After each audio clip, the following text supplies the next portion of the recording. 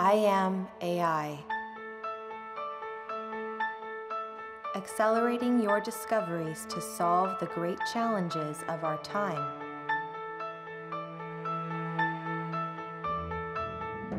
I am a visionary, bringing characters to life with more natural movement, generating brilliant new worlds for them to explore, and inventing new ways to bring out the creative genius in us all.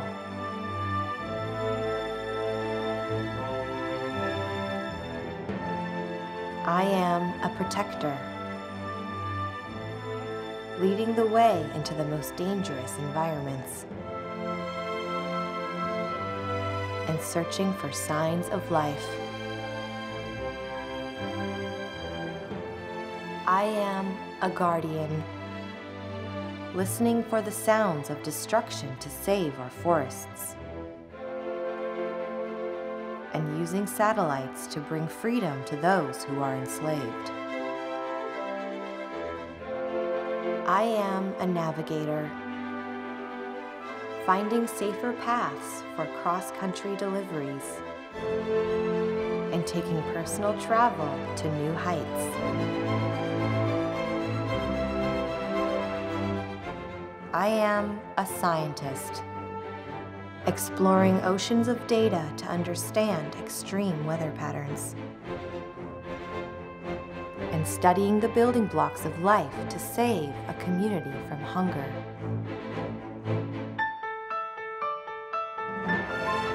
I am a healer, giving hope to those who suffer from the most challenging diseases.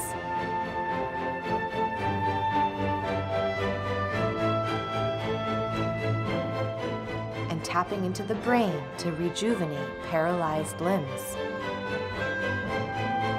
I am even the composer of the music you're hearing.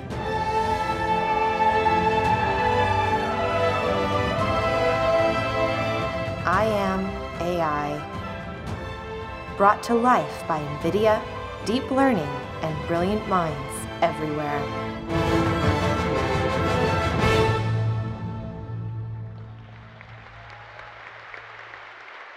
Ladies and gentlemen, please welcome NVIDIA founder and CEO, Jensen Huang.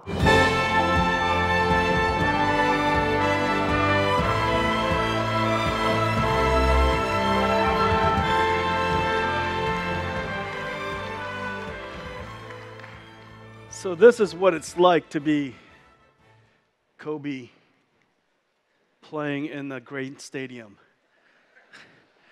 Hey guys, thanks for coming out this way. You know, we got so packed in the old stadium that we had to get you guys out here, so I really appreciate you making the trip. I have so much to tell you guys today, so many fun things to tell you. I'm going to get going right away.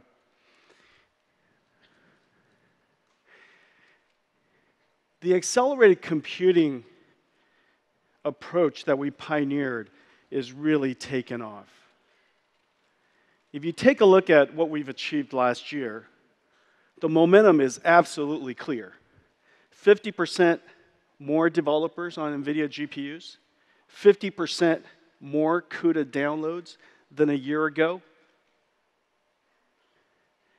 We now have 140 supercomputers powered by NVIDIA, a 50% growth, the #1 fastest supercomputer in the world, the Summit, the #1 fastest supercomputer in Europe, the Swiss Supercomputing Center, does paint, and the #1 fastest in Japan.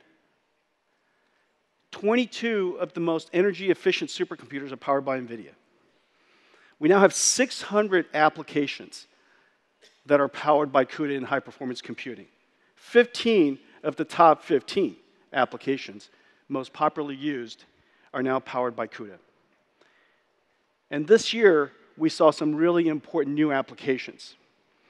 CryoSpark, the reconstruction of particles from cryo-electron beam microscopy.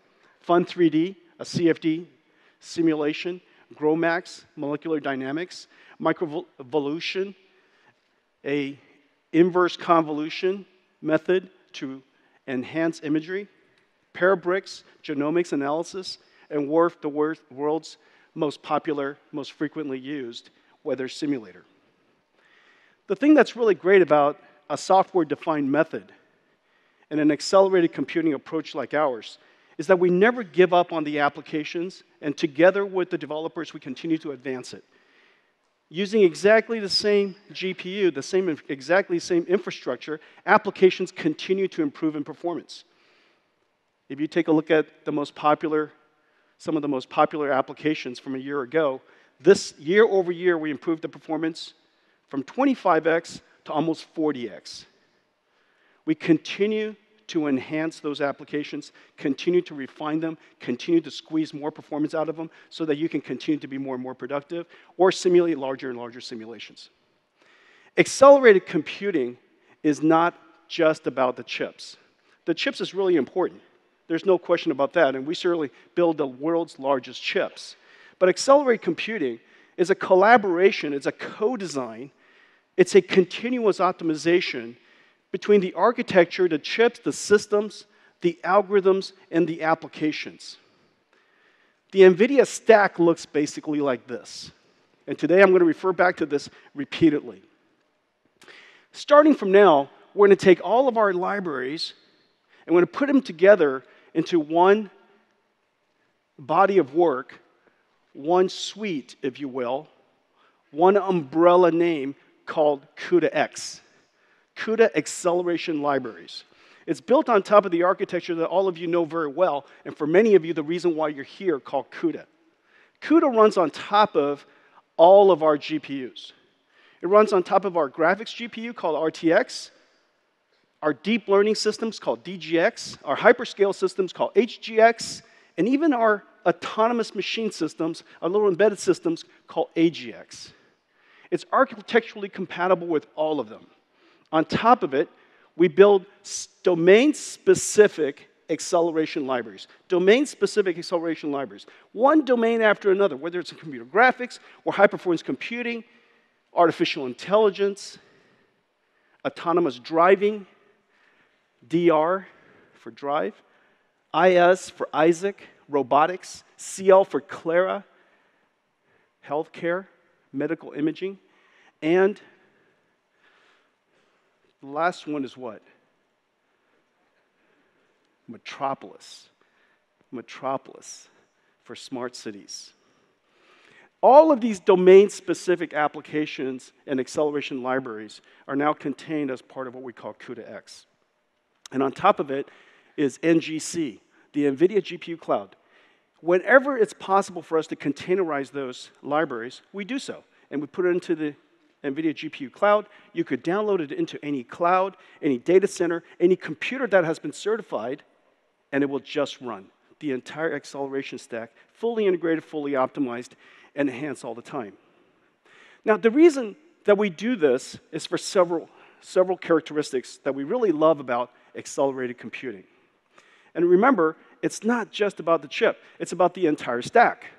And so one way to think about that is this. The first thing you want to do for accelerated computing is you want to make it programmable. I created a whole bunch of acronyms here just to simplify it for you. And more importantly, that's right, I made it simple for you. More importantly, there's going to be a pop quiz at the end. Okay? There's going to be a pop quiz at the end. It's programmable. Well, the reason for that is because most algorithms today want to be software-defined. You want your computers to be software-defined because so much innovation is going into computer algorithms today. And we want to put the architecture, put the computer, put the capabilities of that machine in the hands of the software developers. Making it software-defined makes that computer forever more powerful, improving all the time. If it's software-defined, if it's programmable and has great tools, then the time to solution, time to finding that algorithm will be shortened. And of course, you will see growth in the number of domains, growth in domains. If it's programmable, you could use it for more and more things. The number of algorithms, of course, are diverse and endless. But the fundamental computational methods tend to be very similar. And so by using a software-defined acceleration approach, we could expand the number of domains that the computers could be used for. Acceleration gives you time to answers. Time to answers or size of problems. You can increase the size of the problem. Whether you want to take a very large problem, do it as fast as you can, or you have a certain amount of time, you want to increase the size of the problem you can solve. It also gives you the lowest cost of infrastructure. If you solve a problem quickly, if you have a computer that can achieve the necessary solution as quickly as possible, of course you could buy fewer computers. You've heard me say, the more you buy, the more you save. The reason for that is this: doing things efficiently and doing things quickly is the most cost-effective way of doing something. The number of domains. It turns out a computer is only successful if there's a whole ecosystem around it, and the number of partners that you have that take it to the marketplace is large, because the world that uses computers is huge. Almost every field of science, every industry, every company in the world uses computing of some kind. And we believe that in the future, they will all be high-performance computing customers. They will rely on high-performance computing to achieve their mission. The cost of deployment is lowest when it has multiple domains. And the reason is very, very simple. A computer maker would be more enthusiastic to take computers out to the world if it can serve finance and healthcare and manufacturing and transportation and retail and insurance. The larger the number of domains that a computer serves, the lower the cost of deployment it is. It is the reason why today the x86 is the world's most affordable and the most popular computer, because it has so much use. The space of applicability is gigantic. Its domain of use is large. Programmability gives us the largest possible domain. It also, as a result, reduces the cost of infrastructure again. Architecture. Architecture is a funny word. In our company, architecture means this: an application that was written yesterday has to run on a computer tomorrow. And an application that we enhance today will run on computers everywhere that has CUDA in it. Architectural compatibility has such enormous and powerful implications. It is the reason why architectures either succeed or don't succeed. Backwards compatibility, large install base, all makes it available to drive the cost of the infrastructure down. So the architecture gives us continuous improvement in performance. It expands the domains and drives the cost of infrastructure down. All of these things create a positive feedback system, and that's what we're experiencing today. The reason why an architecture grows faster and faster and adoption grows faster and faster over time is because of these characteristics. Well, these characteristics, as it turns out, is incredibly hard to remember. And so, as in every keynote, I try to introduce you to a new word. Today's word is, that's right.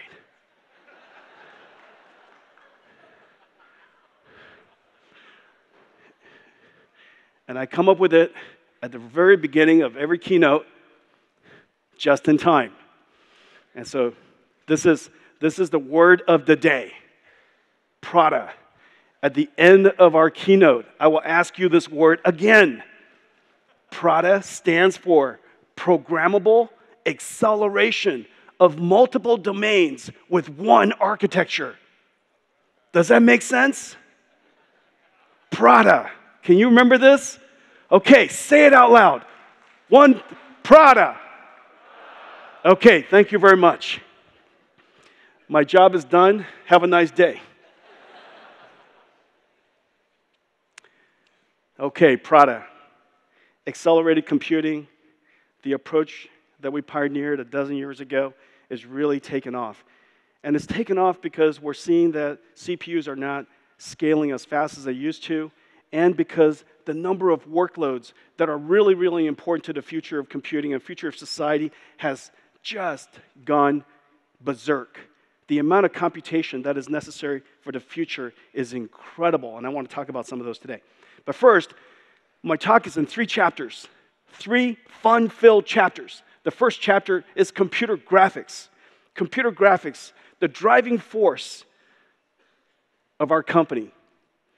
It is the simulation of virtual reality, one of the most challenging computation problems in all of the industry. After 25 years of pursuing real-time virtual reality, we have not achieved it, not even close. But we're getting closer and closer every single day. Today, I want to show you something that's really great. This is by one of our partners, and I'll come back and I'll tell you about it in just a second. Run it, guys.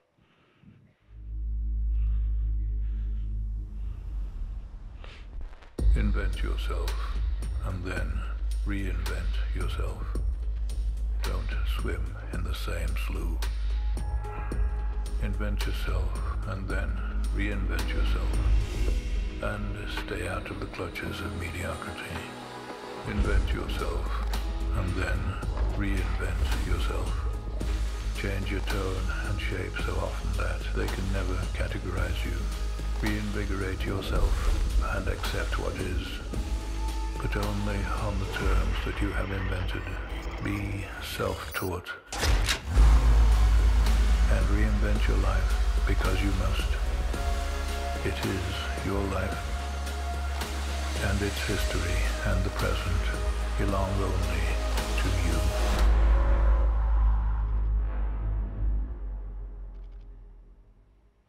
Okay, was that real or virtual reality? Let's take a look. All right, audience participation, okay? Left is real or right is real? How many people say right?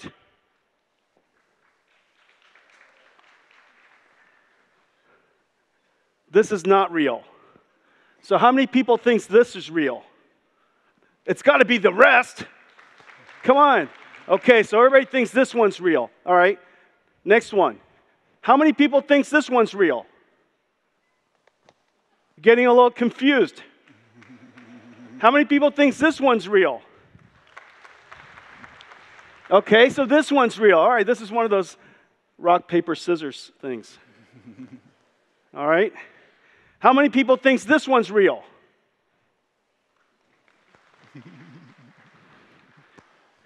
Okay. Well, it turns out they were all on the same side. This one's not real. This one is RTX. That one is real. Is that amazing?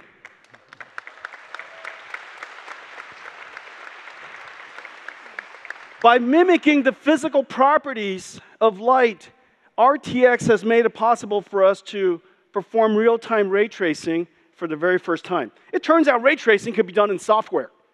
It is true. And the reason for that is because the first implementation of ray tracing was done in software by one of our researchers a long time ago. And in fact, most films are software ray traced today. They're run on a bunch of CPUs. They call them render farms. There's about 1.5 million of those render servers running around the world, making movies all around the world. And so it stands to reason that ray tracing could be done in software. But as in everything else, our goal is to accelerate this particular domain of application. What we want to do is find a way to accelerate enough of it as quickly as we can so that it could be done in real time. Chad is going to show you a couple of these things. Chad? Yep. What are you going to show us here? So the one thing I'm going to show you, which is is the new thing, is what is not very common in that video you saw, is all those rendered image you would see would have been done offline over a few minutes, a few hours, even days. But that video you saw at the beginning that we did with Unity, all the rendered images were done in real time on an RTX hardware. And so some of those images a lot of those scenes were rendered about 30 FPS. And what we're showing you right here now is not a cut from the commercial we kind of put together. It's actually Unity running real time. Wow. And so that's amazing. Yeah. So this would be really useful for like a designer, a professional designer who's like, I want to see what my materials look like simulated for real using ray tracing. So they could swap materials. They can play with the compartments, open them up, see how the lighting works. Guys, this is all done in real time. Yep. We can even go to the exterior. You'll see some of these shots where we're familiar. Again, you can change the materials. Make sure you didn't create any distracted reflections for other drivers or anything like that. And kind of play around, and we can turn some of the RTFX on and off to show you what's really going on. So ray tracing gives you a real shadow. And then you turn it back on, and there you go. That's beautiful. Chad, thank you very much. A quick thing, real exciting about it is we're showing this in Unity. It looks awesome. It's actually going to be available in an experimental package April 4th, so it's coming soon for everyone here to play with. April 4th. All right, guys, Unity, great work. Thanks a lot. Dan Vivley, you're in the audience. You must be very proud of Chad.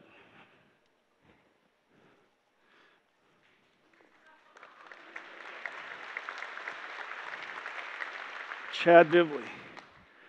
All right, we practically raised him. Okay, so this is the NVIDIA Turing RTX architecture. It is the greatest leap in computer graphics in 15 years since we started the programmable shader revolution. If you take a look at the imageries today, it's really at the limits of what you could do with programmable shading, and we need to kick it up a notch, take it to the next level of realism.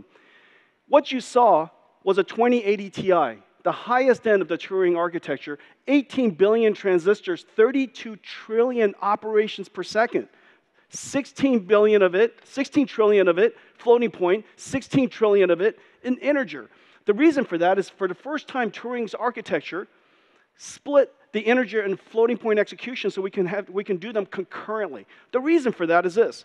Back in the good old days, we would largely use our GPUs for shading. But in the future, if you want to use it for ray tracing, the programs are really complicated. And when you do a lot of complicated program execution, the integer or the address calculation of the program becomes to dominate. And so by making it concurrent, we could overlap the shading operations as well as the ray tracing operations with concurrent float and integer operation. We also have the new technology called variable rate shading. Depending on what part of the screen it is, maybe the amount of shading doesn't have to be nearly as precise. Maybe the texture is relatively coarse. Maybe it's moving relatively fast, or you wouldn't notice it anyways. Using variable rate shading, we could reduce the amount of shading necessary. We have this new technology called mesh shaders. Allows us to render really, really complicated scenes like rocks and geometries of mountains and enormous forests of grass and rocks and just, stuff in the world to make it more interesting. Render stuff. It's called the incredibly fast stuff rendering system, otherwise known as mesh shaders, and it allows us to do things like level of detail adjustments. And of course, the big ticket item is ray tracing, our first GPU to be able to do ray tracing and intersection testing in real time. And then lastly, one of the most important features of this GPU is a tensor core architecture. It allows us to do artificial intelligence for generating images, creating pixels that otherwise would have had to been rendered or fully calculated. And so notice the number of things that you can now do with artificial intelligence with super resolution. If we could find a way to create algorithms and neural network models that can process it so fast, we could reduce the number of pixels we calculate, infer the rest of it, and as a result, achieve very high performance. We're working on this part. It's called DLSS. We're making progress all the time. I'm super excited about its future. There's no question in my mind this is going to be a huge success. We just have to continuously innovate and create these new models. Well, creating the GPU is the first step. Inventing the technology is the first step, but ultimately what's going to enhance its adoption is the entire ecosystem supporting it. And the ecosystem starts with the most pervasive computing platform for 3D in the world, Microsoft Windows. And Microsoft Windows DirectX with ray tracing called DXR is now available. But that's just the API. That's the lower level API. On top of it are the game engines. The two most important game engines in the world, Unreal and Unity represent 90% of the world's games. You just saw just now Unity with DXR and RTX acceleration, as Chad said, available April 4th for people to download and experiment with. We also mentioned before that Unreal is developing their version of game engine, as Unreal Engine 4.22, which will incorporate DXR. And then lastly, Vulkan RT. These represent basically the entire, vast majority of the entire computer graphics industry. And it is all coming together for a future of ray tracing. Then we have to create all the products. We now have Turing RTX graphics cards from top to bottom. From what you saw earlier, which is a 2080 Ti, we recently announced a Turing GPU for just over $200, $219. The lower-end GPUs have no RTX, just the Turing shading architecture.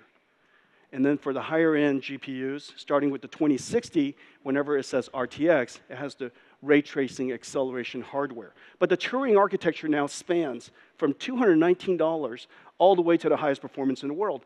And this year, we have more notebooks than ever. The gaming notebook marketplace is growing super fast. It grew 50% just at NVIDIA last year, year over year, and we expect this year to be pretty great as well. 40 new laptops based on the Turing architecture has been announced. Let me show you a couple more demos.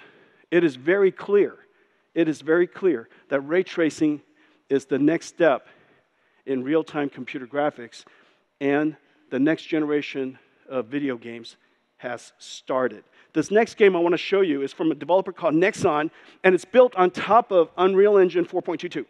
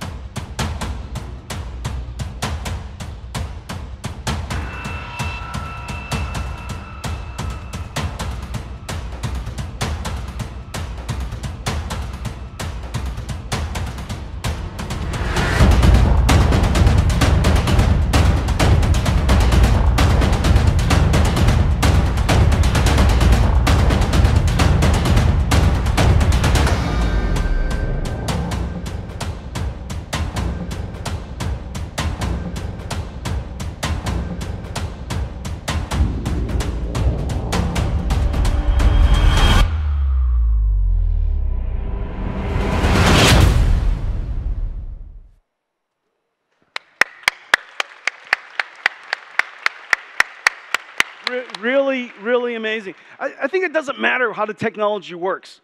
Many of you in the audience understand how the technology works. It's really a marvel that we're seeing real-time ray tracing, but what really matters in the final analysis is that things just look so much more beautiful and alive. You know, everything is just alive somehow because the reflections work properly and the shadows work properly. It just looks much more realistic, much more alive, and as a result, developers can tell much better stories. It all started about 20 years ago. About 20 years ago, for the very first time, hardware 3D acceleration was possible because of a game named Quake. It uses OpenGL for the very first time. Frankly, Quake, if it wasn't because of Quake, NVIDIA wouldn't be here today. Every company needs a bit of a killer app. And in our case, it was the video game industry, and the one that really kicked it into high gear was Quake. And it was so hard to render Quake back then. It was just so hard to do it, and you needed an accelerator to do it. And for the very first time, we were able to do Quake in real time. Now, our engineers wanted to do something and make a contribution technologically to the community that has since worked on Quake. It turns out Quake has gone through several different iterations, and what we're going to show you is Quake II. It's open sourced, and this is going to carry on some of the work that was done by Christoph Schied, one of the interns at NVIDIA, working at NVIDIA Research, and we took it all the way. And what we're going to show you here is an original game now done with state-of-the-art computer graphics. Manuel, let's show it to him. All right, so what you're looking at over here is a resurrection of the original single-core, single-thread running on a CPU Quake II game engine. And this is one of the deathmatch maps. And at the time, our CPUs are so fast now compared to 20 years ago, you could just render it in software using a CPU. Go ahead, Manuel.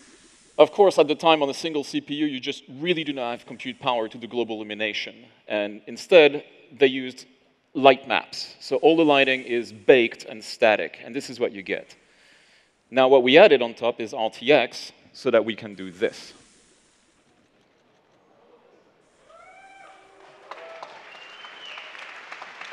No. Ladies and gentlemen, wait for it. This is not the end. This is the beginning. Wait for it. All right, Mel, go. Everything is dynamic. We can change time of day. We can move around, all the reflections. The materials are physically based. Go ahead, keep going. We'll just keep going. Go. Manuel. Yeah, at this point, I'm just letting them run because it's just so beautiful. So Alexi over here, who's the lead programmer, has added a lot of features. So the first thing we did was adding high dynamic range, because without physical units, nothing works, obviously. The direct lighting, the indirect lighting, the reflections, the refractions, all based on ray tracing, all based on path tracing. Once again, the CPU rasterizer over here with baked global illumination and RTX. All right, we're going to take you to one of the actual game levels for gameplay. All right, so this is before? This is before. This is after. As you can see, we now have physically based material. We can get glass, which reflects everything around it. We also added little fun things like volumetric lighting that you can see here with beautiful light shafts. And we have more interesting materials coming up, like metal grades over here, which starts reflecting all the environment around them. No tricks. This is actually real. We're not faking it. And here's another little Kodak moment. There we go. With beautiful volumetric lighting, very moody. Again, before and after. Ladies and gentlemen, this is a definition of beauty for a computer scientist. And we have one more little surprise for you. Something else that we've added at the last minute. We weren't sure if it was going to work today. So I'm going to let them show it.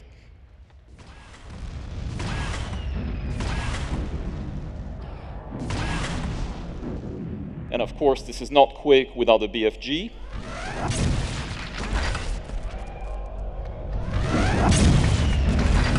Okay. All right. Okay.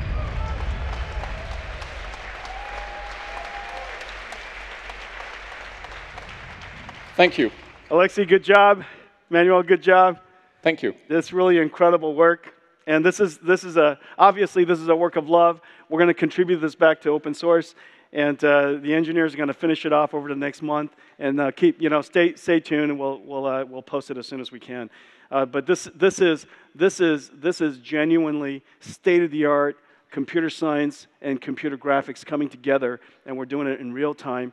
And when we put it out in open source, it's going to be a topic of great research and great discussion to advance the future of computer graphics. So that's real-time computer graphics. offline computer graphics, or rendered using render farm computer graphics so that we could generate photorealistic images is used in every single industry today. Whether it's in architecture or product design, there's a whole community of 3D artists who use 3D graphics and rendering software to create amazing imageries. This is created by somebody. It's a fan out there who just loves to create art with this medium, arduously, meticulously turns their imagination into something that comes alive. And of course, media and entertainment, using it for making movies. A modern movie might have something along the lines of 2,500, 3,000 shots, and each one of those shots are a few seconds long, just a few seconds long. And those few seconds would take a team of tens and tens of artists and designers, and it would take them literally the time of the film-making production budget time to create those few shots. Whole bunch of studios were coming together and stitch all of their shots together and creates what you guys know, what we all know as a wonderful movie. Well, this process is incredibly arduous, and we wanted to bring accelerated computing to the rendering process for the very first time. This has been largely the effort of CPUs because the algorithms are so complicated. The data size is so large. It has taken us literally 25 years to do this. And so finally this year we announced RTX, and we started working with all of the leading film quality design tool companies and firms to accelerate their tools and rendering systems. And I'm happy to announce that as of now, over 80% of the world's leading tools makers and film studios have adopted RTX, and by the end of this year, we should have all of them in production. We have some of it in production now. Arnold is ready, and we're going to show you some examples of some of the work. This is from a studio called Image Engine, and this is work that they did for Lost in Space. I can't wait for the second episode, second season. Let's take a look at it.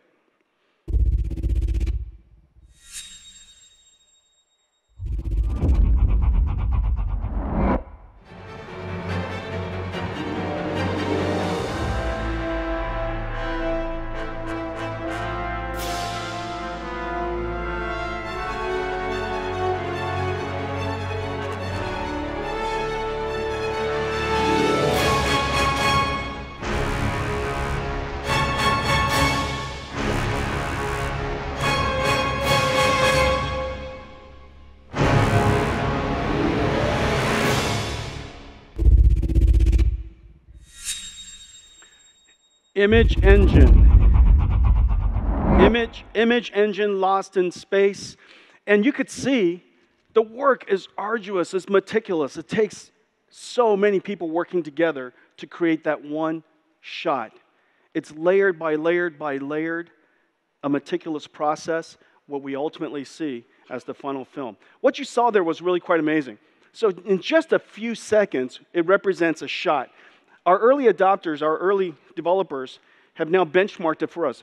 This is, take a look up here. This is the CPU with the dual lake server, okay, dual Skylake server, 25 nodes, takes 38 hours to render a shot of a few seconds. A shot, of course, of a few seconds is 30 frames per second, and each one of those frames are meticulously rendered. 25 nodes, takes 38 hours.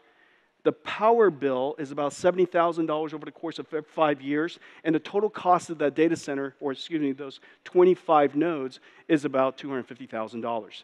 We've now done the same work, that one shot, with one node of what we call an RTX server, with 4 RTX 8000s. It took 6 hours instead of 38 hours. The cost of the server is $30,000, not $250,000. And the amazing thing is this. In the power bill that you would save, you could buy a server. Just with the power bill that you save. I used to say the more you buy, the more you save. I think I was wrong. RTX servers are free.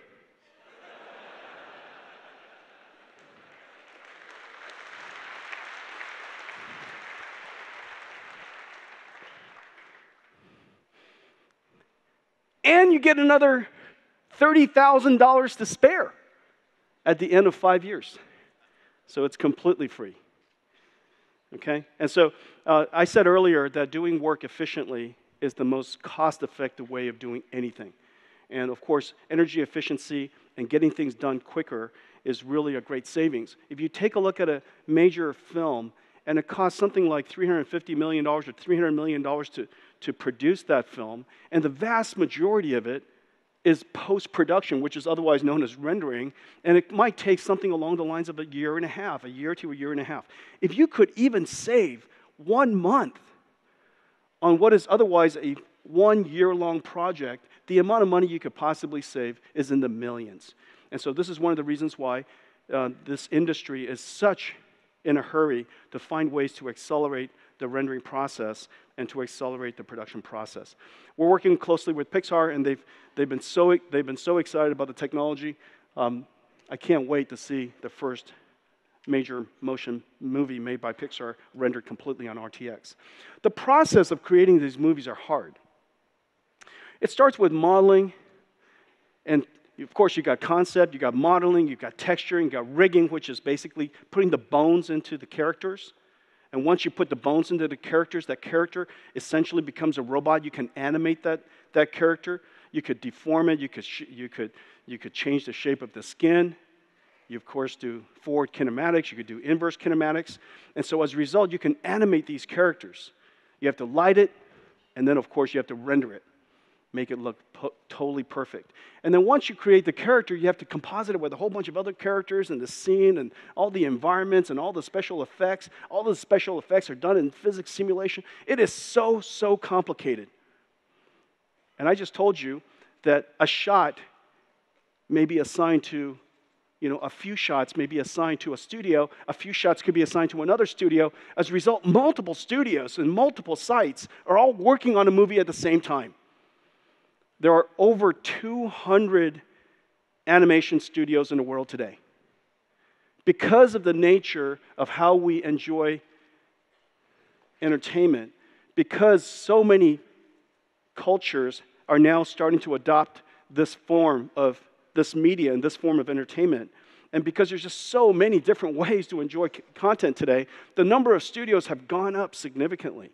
And the amount of pressure that is put on the studios is increasing as well. They would like to drive their costs down. They would like to increase their productivity. But one of the greatest things that they want to do is find a way to work together. If you take a look at this map, this just represents a few of them. There's over 200 of them. And there are sites all over the world. And yet, some of the sites are working on modeling. Maybe another site is working on the simulations. Maybe another one's working on animation. They're all using different tools. Some of it is internal. Some of it is third party. And it's got to come together in some kind of a holistic way. Could you imagine a world where there was no way to share documents because the content is too big, because the workflows are too complicated, and yet each document requires hundreds and hundreds of human hours to do? Well, for Word documents, we have Google Docs. Well, for 3D content creation, we have nothing. We have nothing. And so we wanted to create a tool that made it possible for studios around the world to collaborate. For the workflow, the designers of a single workflow, which has all these different tools and all these different steps, to be able to collaborate. We've been working on this for some time, and I want to show you this great new technology from our company. It's called the Omniverse. The Omniverse basically connects up all of the designers and studios. It works with every tool. We communicate with all the tools through their plugins using USD and using MDL. And we only exchange all the things that are dynamic, and we put it into this world, this portal that everybody can see from. And so as a result, irrespective of what tool or what part of the workflow you're working on, you will see one version of the final content that you're creating in its highest possible fidelity. You could be on a laptop. Maybe your computer doesn't have ray tracing. Maybe you're using a particular tool. Its renderer is not quite up to the point of being able to do ray tracing. But all of you are working together in one workflow, and everything looks beautiful. Everybody has one common understanding of what everybody is working on at that moment in time. It's an open collaboration tool. It works with all of the major 3D tools out in the world. We're getting great support. People are so excited about this. Let me now show it to you. Ladies and gentlemen, the NVIDIA Omniverse. Now, we're going to demonstrate this very quickly. This is our team back there. And let's pretend for a second that they're all working in a different place. It doesn't matter. They're here today, but it doesn't matter that they're in different places. The Substance Painter could be done in Montreal. The Unreal Engine could be done here in California. And the Autodesk Maya could be done somewhere in England. And all these tools, all these studios are global, as I mentioned, and they're working on different parts of the design. Now, notice, in the case of Maya, we're doing the design. In the case of Unreal, we're composing the environment. In the case of Substance, we're painting that airplane. And these three designers don't see what the other ones are doing. They can't see what the other ones are doing until Omniverse. These three tools are from three different developers and three different third-party vendors, but yet we're going to have them see each other on the same Omniverse world. Okay, so what you're looking at over there is Omniverse. Now check it out. While one designer is changing the geometry, while another one is changing the scene, while another one is painting, it all shows up in one world. Can you guys see that? It's all showing up in one world. The geometry is changing. We could change the paint. We could create a different environment. This is Omniverse. Those are all the independent designers working separately. This is rendered with ray tracing. It doesn't matter what they have. And as a result, we have this beautiful world. Now, Omniverse could run on your local workstation if it has an RTX in it. It could also run in a local workstation, and you could share it with other people. You could stream it to other people in your work group. You could also put it in a data center, or you could put it in a cloud, and we can render all of that and stream it to you. It doesn't matter how you would like to enjoy it. Omniverse is one shared world. What do you guys think?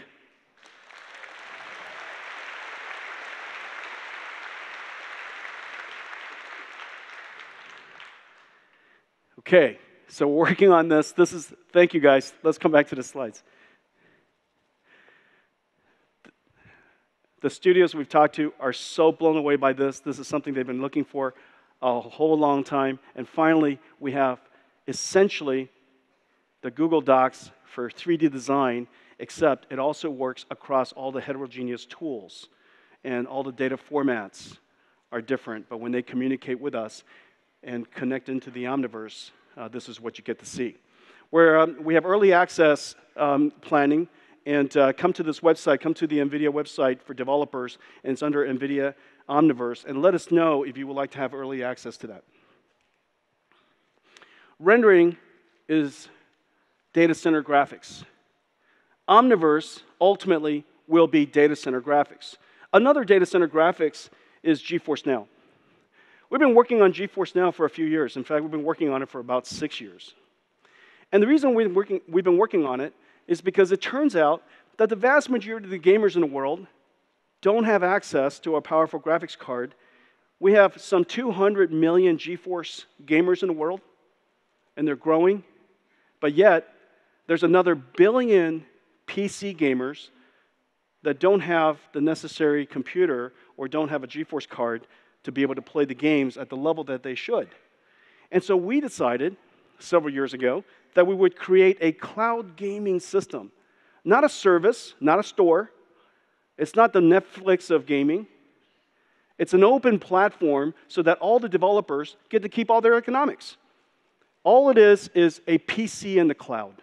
Think of it as a GeForce PC in the cloud. So whatever a GeForce PC can do for games, this can do. It's an open platform. It should be able to run everything. If it runs on a GeForce PC, on your desk or on your laptop, it should be able to run it in the cloud. It is virtualized so that we could share it across a whole data center and to be as efficient as possible. But yet the entire stack has to be exactly the same as the stack that we have on PCs because we want the software to just run. No porting, no onboarding, it just works. And it would be streamed to PCs, the other billion PCs that we can't reach.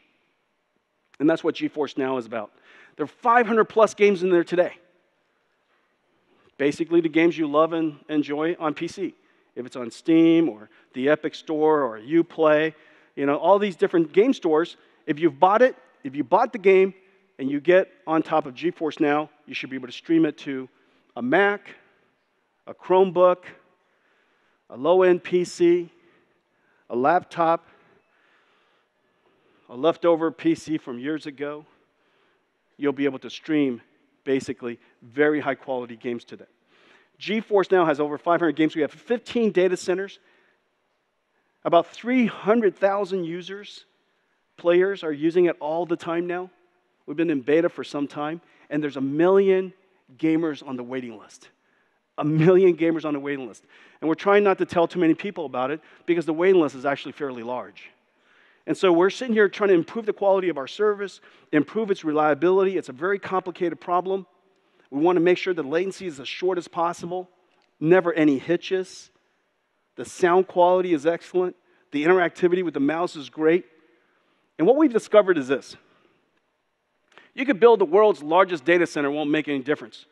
You've got to build a whole bunch of data centers all over the world. And it turns out that the number of gamers around the world is quite large.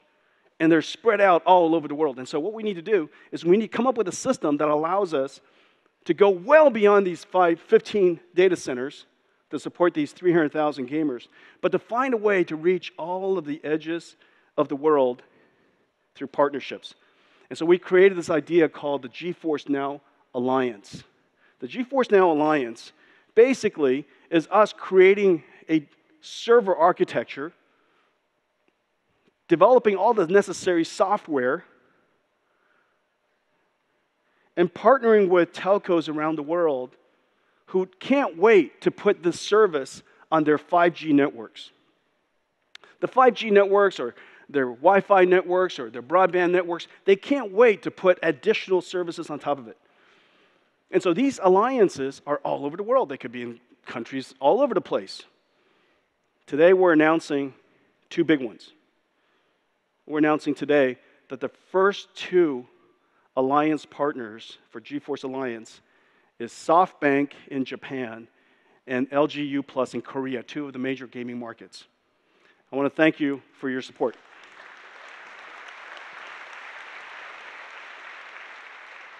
Our strategy is to put these alliances, set them up in countries all over the world. And they would have data centers, multiple data centers, with GeForce Now servers, and we will host a service and maintain the service for everybody. And the first step, therefore, is to create the server. We call it the RTX server.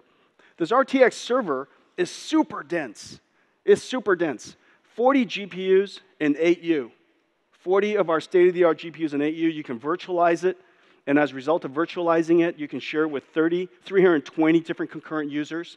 It's optimized end-to-end. So you could use it for the entire cloud gaming GeForce Now service. You could use it for rendering. You could use it for Omniverse. But that alone is not enough. And it turns out the reason for that is because storage and networking is a really complicated problem. Once you get the data on the server, we can stream it and we can compute it, and we understand that problem super well. But it turns out the entire infrastructure with hundreds of thousands of gamers all playing at the same time, essentially running the supercomputer in real time, the interconnects all become bottlenecks. Everything becomes an issue. And so we decided to create a pod. We created a pod that can scale up to 32 of these RTX servers, and within 10 racks, we can support 1,280 GPUs. It's all connected with high-speed Mellanox InfiniBand, and we can therefore support 10,000 concurrent gamers at the same time. And this is what it looks like. This is one pod.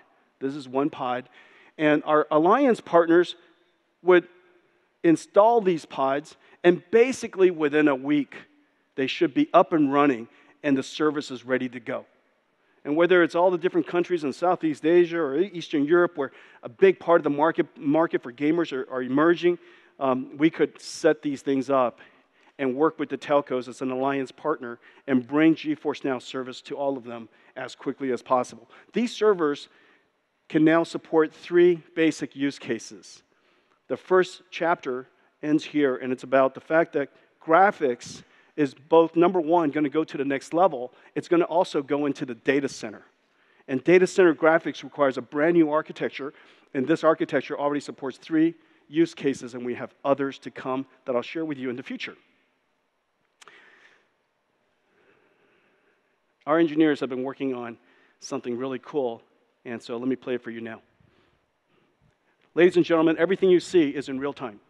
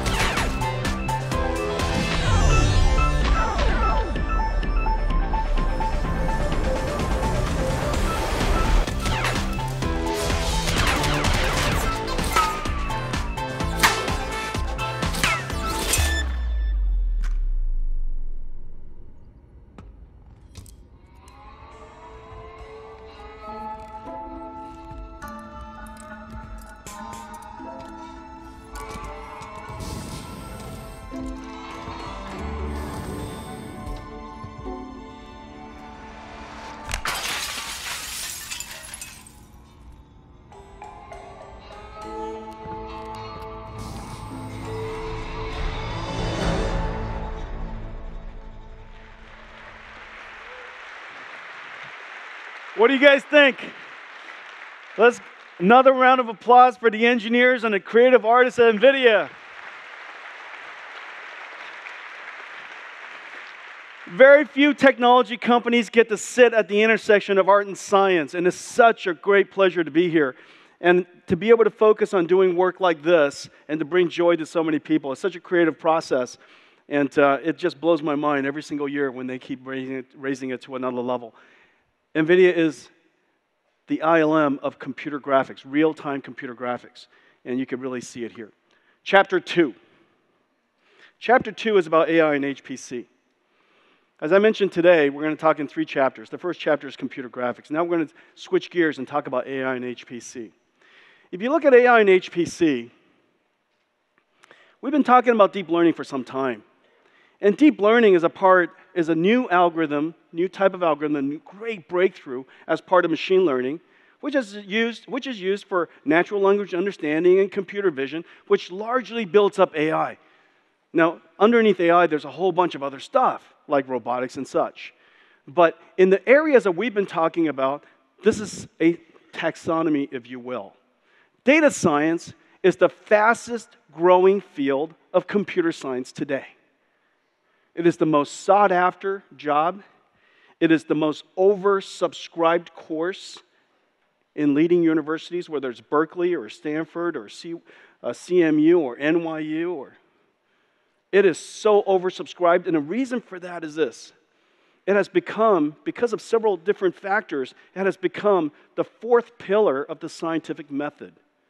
Theoretical, of course, the Einstein method, the thought experiment, the experimental method, Newtonian physics, through experimentation, simulation methods, today's scientists using it for molecular dynamics and such. And now we have a data-driven data science method. And it's made possible because of 3 factors.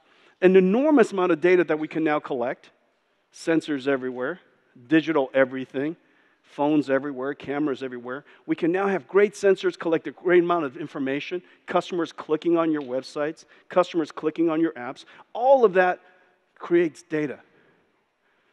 The second is breakthroughs in machine learning algorithms, whether it's deep learning or machine learning, and the approaches that has emerged recently. And then lastly, computation. And we've been fortunate to have been a big part of advancing and accelerating the computation that makes all of this possible. These 3 factors continuously feed on each other, and then now data science is a pillar of the scientific methods that allows us to solve problems that were previously impossible. We're solving problems that were just previously impossible. Now, when we talk about data science, when we talk about deep learning, we talk about machine learning and AI, I wanted today to frame it for you. The pipeline to workflow starts with data. And there's a stage of the first ingesting of data, the bringing in of data, called data analytics. Then it goes, and from data analytics, your goal is to take data and join it from a whole bunch of data lakes, create what is called a data frame. From that data frame, tabular data, the rows are all of the instances, if you will, and all of the columns are the features. All the columns are its features. The features could be where you live, what your preferences are for movies. It connects with all kinds of things, okay? And so all of the features that you might want to learn from, that's called feature engineering. You take all of this data in, you do all of this munging and wrangling, and what comes out of it is this gigantic table. And that gigantic table could be anywhere from gigabytes large to terabytes large. Could you imagine a spreadsheet that's terabytes large? First of all, it wouldn't load on a normal computer, not to mention what would you do with it at all. And so you do that data wrangling, you do all of that processing, and analytics, what comes out of it is engineered features with a large amount of data that is now in a data set that you can now use for predictive analytics to learn from that data set. And that is what we call AI. Some people call it AI, some people call it machine learning, some people call it deep learning. Depending on the field of science that you're in, if you're in image recognition, of course, you would just use camera inputs. If you're trying to understand something with related to disease, the areas of The data source could come from a whole lot of places, including genomics, could be medical imaging, it could even be your family history. From that, you run it through frameworks, and those frameworks ultimately gives you a model, that predictive model. That predictive model, once verified, allows you to now predict the next outcome from other input. So the new input comes, you can now predict the future. We call that prediction process inference. So data analytics, machine learning or AI or deep learning, and then inference. Okay? There's some words that we use, and for some of the people in the audience who are kind of new to data science, this is such an important field, I think it's worthwhile for everybody to understand it. And the words that you hear are things like this. CSV, comma separated values, Parquet. Park is a file format that came out of Parquet. It's a columnar database. Notice the features are in columns. It's a much faster way of reading it. Hadoop, distributed file system. It is the beginning of big data, the ability to distribute, to use a large data center, distribute files all over it, and use it for one large compute engine. ETL, extract, transform, and load, basically the data analytics process. Pandas, a data analytics program, set of libraries, basically the spreadsheet of big data, or the spreadsheet of data analytics and machine learning. Spark for a large data center. Graph analytics, you hear TensorFlow, PyTorch, MXNet, Scikit-learn, XGBoost. These are all frameworks for machine learning or deep learning. And then on the inference side, you have TensorFlow serving, you have Onyx, and you have SageMaker Neo. These are some of the most important and most popular large scale-out inference service and backends. And so these are the words that are going to come up over and over again. And I just wanted to place it on a graph for you so you have a feeling for how all this stuff works. Now, our words, the words that I use that talks about these areas, QIO, it is about vectorizing and massively parallelizing the input, the loading of the I/O. Really complicated problem. And you take it from disk, you put it into system memory. And it is now in memory in the right formats. And the format is in the format of Apache Arrow. cuDF is a data frame. It is largely compatible with Pandas, except it's GPU accelerated. cuGraph, graph analytics. cuDNN, basically NVIDIA's deep learning API that got this whole revolution going. cuML, which is our family of machine learning algorithms from random forest and decision trees and, k-nearest and k-means and regression algorithms. TensorRT, our optimizing compiler that takes the output of this, which is a model, and compile it down to a target where there's a little tiny computer or a giant supercomputer or a cloud computer, and our inference server that runs on top of Kubernetes called TensorRT Inference Server allows us to now run it in a hyperscale data center and make it possible for millions of people to be doing inferencing at the same time. That's exhausting. It was exhausting to say. It must be exhausting to listen to. All right? If that wasn't hard enough as it is, this is what it looks like when you look at it as an ecosystem. It turns out building a chip, building a great chip is a nice beginning, but it turns out it's useless until the world's developers and users could take advantage of it. And that's why it's so important for us to work with the ecosystem. NVIDIA is an open platform company. We create all these libraries in a way so that it's software defined and integratable into modern systems. It runs on 3 computing platforms: personal, workstations, servers, and cloud. This is the way computing is consumed today. If you're not in all of that, you're nowhere. The next is the system software stack on top. CUDA, and this subset of CUDA today, for this chapter, AI and HPC, we call CUDA-X AI. It has data analytics, has graph analytics, machine learning, deep learning for training, and deep learning for inference. And it has to go out into services to the world, to the developers, in frameworks, in cloud services, and then to be deployed in cloud platforms. And this is the ecosystem at large. Today, it turned out we have a ton of announcements. And I just wanted to put all of the announcements into one slide. So the first announcement is that we now automatically do the mixed precision necessary for our Tensor Core architecture, which is NVIDIA's new AI architecture for GPUs. Our Tensor Core is now optimized automatically for support in TensorFlow, in PyTorch, and MXNet. It turns out that precision is a very complicated problem. There are range issues, there are precision issues.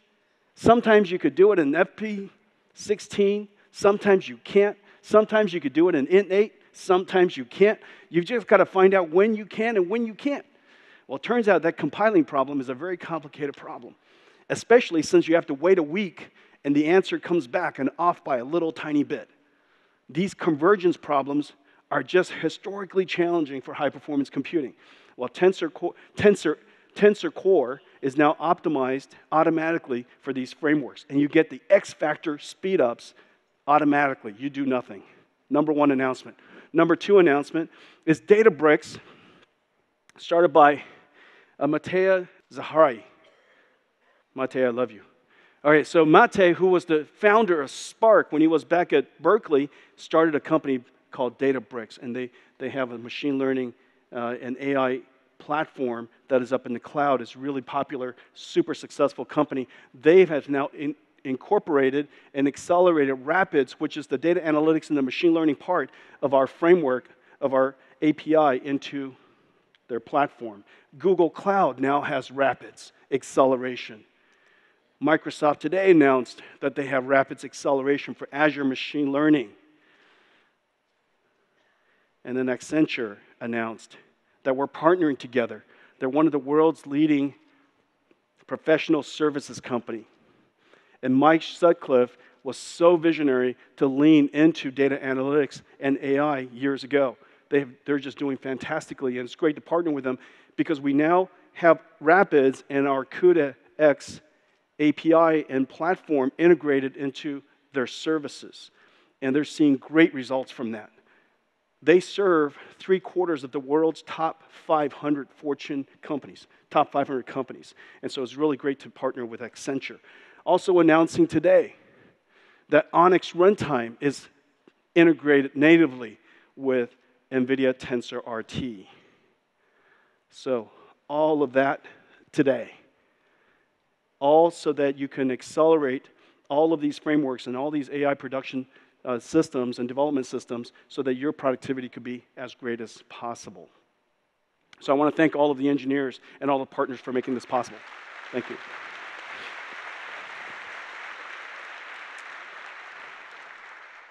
The question is, what happens to all this stuff?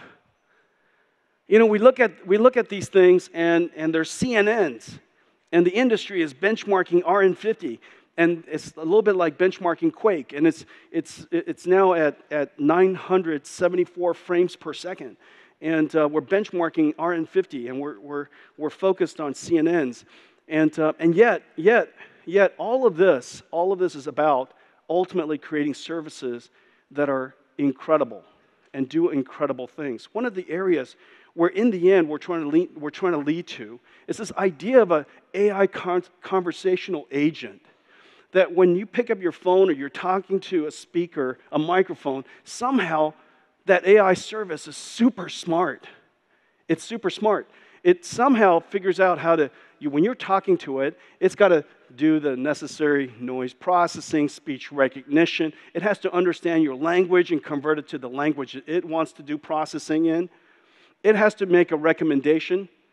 Maybe it has to do a search. Maybe it has to answer a question. And that question could come back with another question. That answer could come back with another question, which is, you could maybe upload an image. And now it has to upload an image. It has to recognize the image.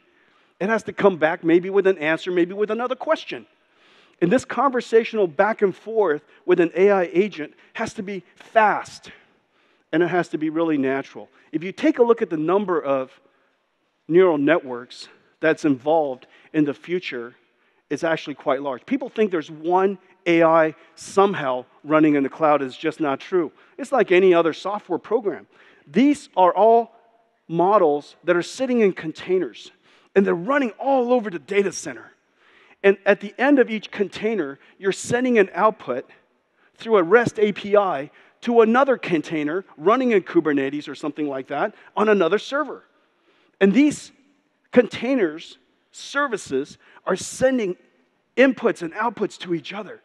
And it's just one program, one service. And it connects all of these different models. It is the reason why people say that east and west data traffic in a data center is exploding. And the reason for that is because machines are talking to machines a lot more than we're talking to the machines. All of these neural networks are talking to each other across containers, across servers. Does that make sense? This is the future. And these models are going to get chained together. And for conversational type models, it is very likely that latency will ultimately define the quality of service. And therefore, we have to process it incredibly fast. Here's the challenge. It's not one network.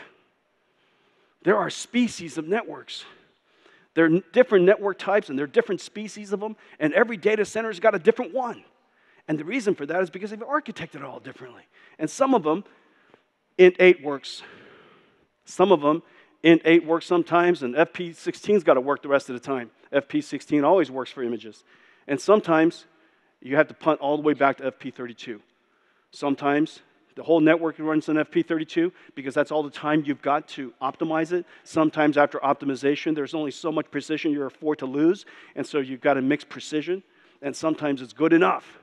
You might even be able to use 4-bit integer sometimes. So this data center is heterogeneous in the number of the types of models it runs, and it has to be heterogeneous in the type of precision that it runs, and it runs across a whole bunch of servers that are connected together. This is the future, the near future of AI in the cloud. There's somebody that I've invited who's going to show you something that's really, really, really cool. Gohan, he's a good friend. Thank you very much for coming here. My pleasure. Show us something amazing. Cool. So what I'd like to show you today is the Bing app. It's running on my phone right here.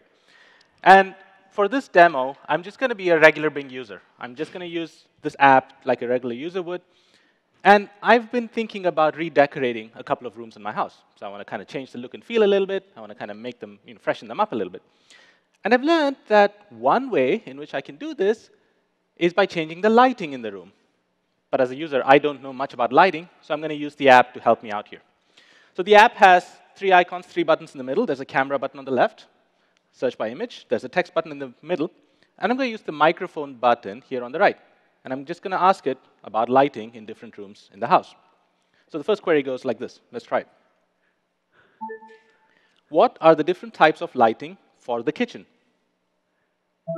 According to steelandhome.org, as far as general lighting in a kitchen, there are 3 main types: surface, recessed, and pendant fixtures. Now, I'll call out 3 things that just happened. This is amazing. What just happened, so of course you're going to explain it more deeply, but for the audience very quickly, what just happened is this. Your service recognized your speech. It figured out what you were trying to say. It went to find the information. Yep. It then presented back to you in 2 ways. One way is to say it back to you. So it has to do speech synthesis. Yep. And then the other way, it had to compose this page to present the information to you. And so look what just happened, okay? Speech in, what came out was visual and verbal. All right? Several different models all happened, not to mention the search algorithm behind it. All right, go. That's exactly right. And so I just wanted to highlight exactly the components you said. But this card up here up top, we call it the intelligent answers. And that goes through the top documents that came back for that search query, reasons over them real time in response to the query, and it finds the best passage from all those documents, all those sentences that answers the question that was asked. And within that passage, it highlights in bold the specific phrase that we think is the answer. Right? So that worked for the kitchen. And as a user now, I want to learn about other rooms. Maybe I'm looking at a living room. So let me try asking about a living room instead. What are the different types of lighting for the living room? According to thespruce.com, living rooms require 3 types of lighting: ambient, task, and accent. And Guhan, I got to tell you, I just realized something as you asked. I'm missing one of those 3 lightings in my house. That's why my eye's going bad. Honey, our task lighting is in trouble. We have plenty of ambient light, and the accent light's working great. Well, I actually have the opposite problem, so I'll find out more about accent lights in just a second. But the thing I wanted to highlight here is it's a very consistent experience. Again, for this query, there was speech in. The intelligent answers card gives me the answer, and the speech readout, the text-to-speech service, is reading out the speech. But the other thing that I wanted to call out is there's a little embedded image in the answer, and as a user, I'm visually drawn to that. I want to learn more about images, and I actually don't have accent lights in this room, so I'm going to learn more about accent lights. Show me images of accent lighting for the living room. I pulled up some images for you. So here, you see it has a whole bunch of images of living rooms with accent lights. But I like one of these. I'm going to pick the first one, and I can actually look at it in more detail. And up top there, there's a button that we call the visual search button. And when I click on it, not only can I see the whole image, but I can actually select different parts of the image and find some portions of the image that maybe are more interesting. So in this case, wow, that's cool. I'm just going to center in on maybe the lamp that I'm looking at. And not only as I do that, does it find images that are similar to the lamp I've selected, but now there's this shopping tab. And as a user, I can click on it, and I can buy lamps that happen to look similar to the area that I selected in this random picture from the internet. That's pretty awesome. Okay. And that is object detection that's also happening in real time. As I change the selection, this is running in real time. And to Jensen's earlier point, the latencies for these things are super critical. If this takes 3 seconds to refresh, no user's going to use it, right? So our latency budgets for these models are super tight, and that is kind of a very key aspect of the experience. So Jensen, what I hope I showed you is an experience here that sort of brings together 4 very different types of models. So there was speech recognition, there was the intelligent answers, there was the text-to-speech readout, and there's object detection, right? But to me, as the user, it was just one immersive, fluid experience. As a user, I didn't have to worry about all the AI that happened in the back end. And that's, to me, the best kind of AI. It just works. But of course, in this room, we're all technologists. We know how hard it is to get these things to work seamlessly. And for the Bing app, which, by the way, you can try. It's available on iOS and Android devices today. For the Bing app, we relied and we used the Azure N-Series VMs, which rely on NVIDIA GPUs. That's awesome. Thank you. Ladies and gentlemen, Guhan Siranarayanan. I like saying your name.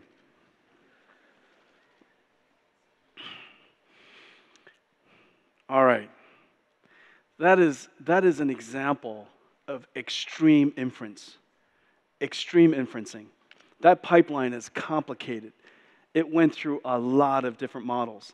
And imagine hundreds of millions of people doing it this way. Well, we're working with the industry at large to accelerate inference and to be able to deploy services. TensorRT has been downloaded so many times now, 300,000 times, 6 times growth in just 1 year. And some of the best services, some of the most popular services that you guys know of, and a whole bunch of them that I didn't list here, are now using and being accelerated by NVIDIA GPUs as a result of TensorRT. Voice search and image search and recommendation systems and assistance and news feeds and translation and e-commerce.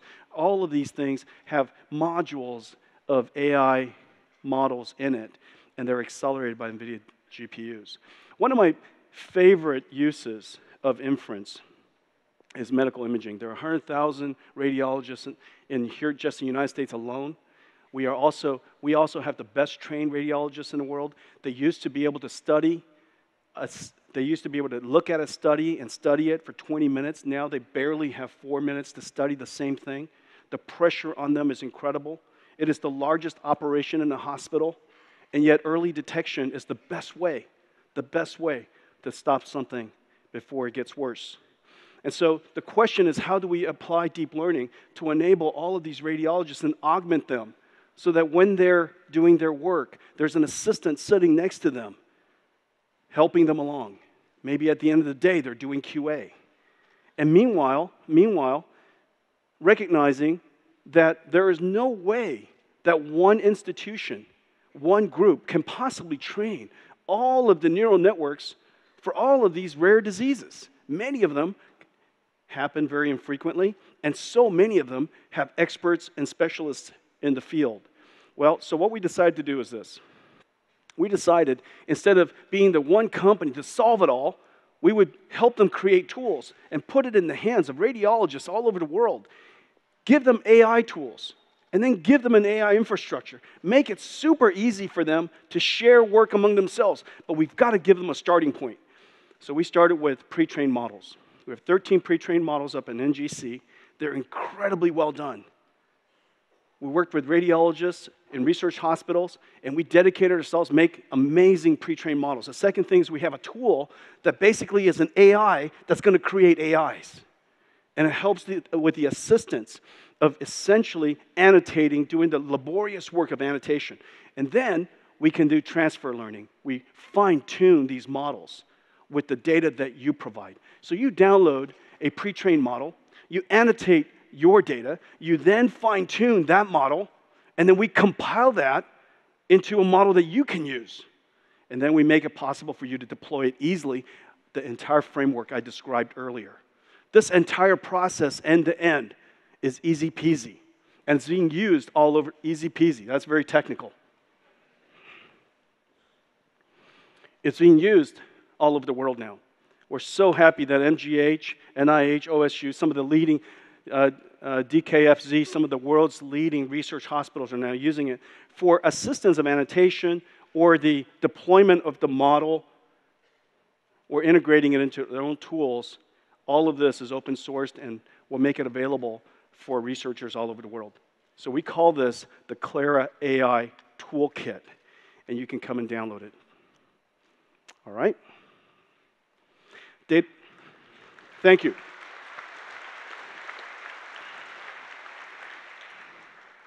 Data science is the new HPC challenge. HPC, using computers, very large computers, to solve very difficult problems. Because the data is so large, because the computation necessary is so great, this is the new HPC challenge. And just to show you one of the examples, and there's so many examples during the talks at GTC, I think Walmart's going to give a great talk. I can't imagine. The world's largest company surely has the world's largest data, and they have millions of SKUs simultaneously that they're managing and forecasting, and they have stores all over the place. And they have to find the exact right level of inventory for every single SKU to arrive at exactly the right store for exactly the right time, because during every season's a little bit differently. Maybe there's a run on something special like bananas. You know, different types of products have different seasons and demands, and they have to monitor and they have to ingest all of that data and use it to train a machine learning model so that they can predict inventory faster. Well, because of our platform, they could do it now practically in real time. You should go listen to their talk.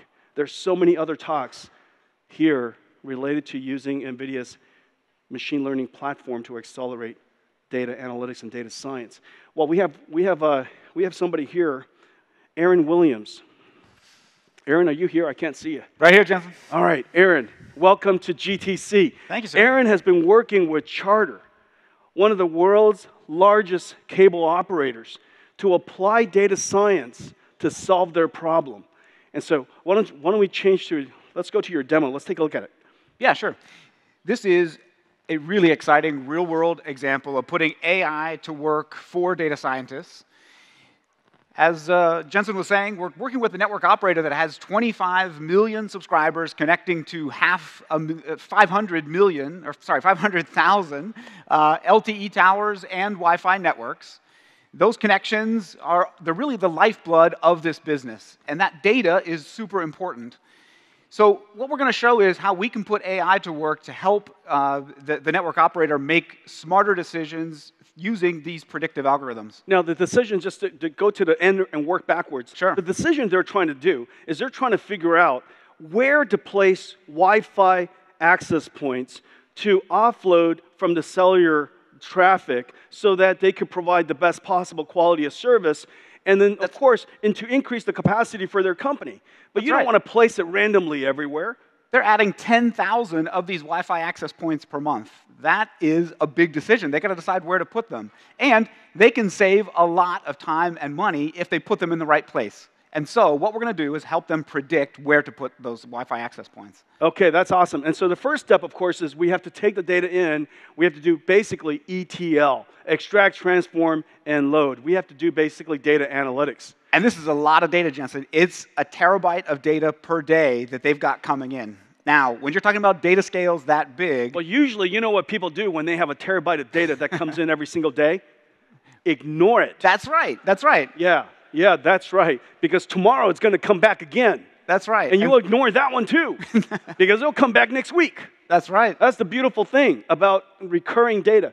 All right, but obviously they would like to use this data. Yeah, this terabyte of data. Their business. Yeah, this terabyte of data is not also a really clean set of data. Of course, it's coming in from multiple different data sources. They've made some acquisitions over the years. That means they've got gold mines of data that they all need to combine into a single taxonomy. Now, the industry calls it, give it a great name. It's called a data lake. Yeah, right? well. And the data lake's got all these different formats. It's all messy data. And some people call it dark data because you're never going to look at it again. Yeah, to your point, what they were doing before was spending 8 days to be able to transform that data into a usable set of data. And this was all done manually. We had data scientists, dozens of data scientists spending their time transforming this data to make it usable. So let me see if I understand. You got a terabyte of data coming in every day. It takes you 8 days to process 1 terabyte of data. Yeah, to make it usable. Uh-huh. So guess what? Pretty soon, you're going to be infinitely behind. Yeah, guess how many days of data we're not getting watched, right? So here's what we've got. On the left-hand side here, you can see this sort of incoming data. This is the complexity of the data that they had coming into the system. Dozens of different sources, all kinds of different formats. We're going to use a product called Datalog, a really awesome product for being able to transform that data into usable data. The first step in that process is... By the way, Datalog is really fantastic. So this is Tim's company. I think Tim is watching. Tim, good job. Go ahead, Aaron. Yeah, they are great. So what we're going to do first is define an ontology. This is basically just a knowledge graph that helps us transform what the data is that we have to the data is that we want. And so we've defined here the different data sets that we want. Each of these data sets, then, we can use AI to be able to transform the data we have into this data set that we want. Yeah, and now what's really amazing, what Aaron just said is this. Just imagine. So you have basically data, let's say you have data sets coming from 10 different places. It's the same data. It's about the same thing. But the format's all different.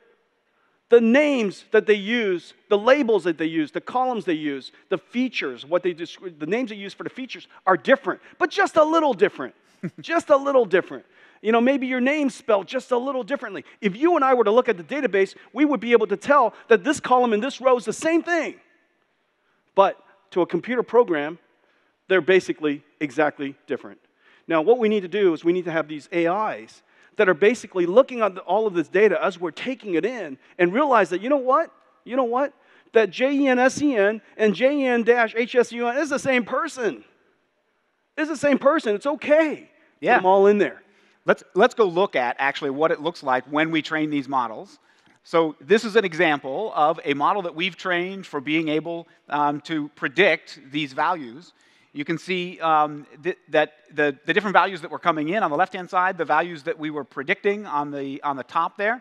You can see how successful this model is at being able to determine the different kinds of data coming in with the different data that we need in our ontology. You were off by 2. Yeah, well, so this is interesting though, right? Because sometimes you'll confuse an IP address for a different kind of data. Sometimes these things they look the same sometimes.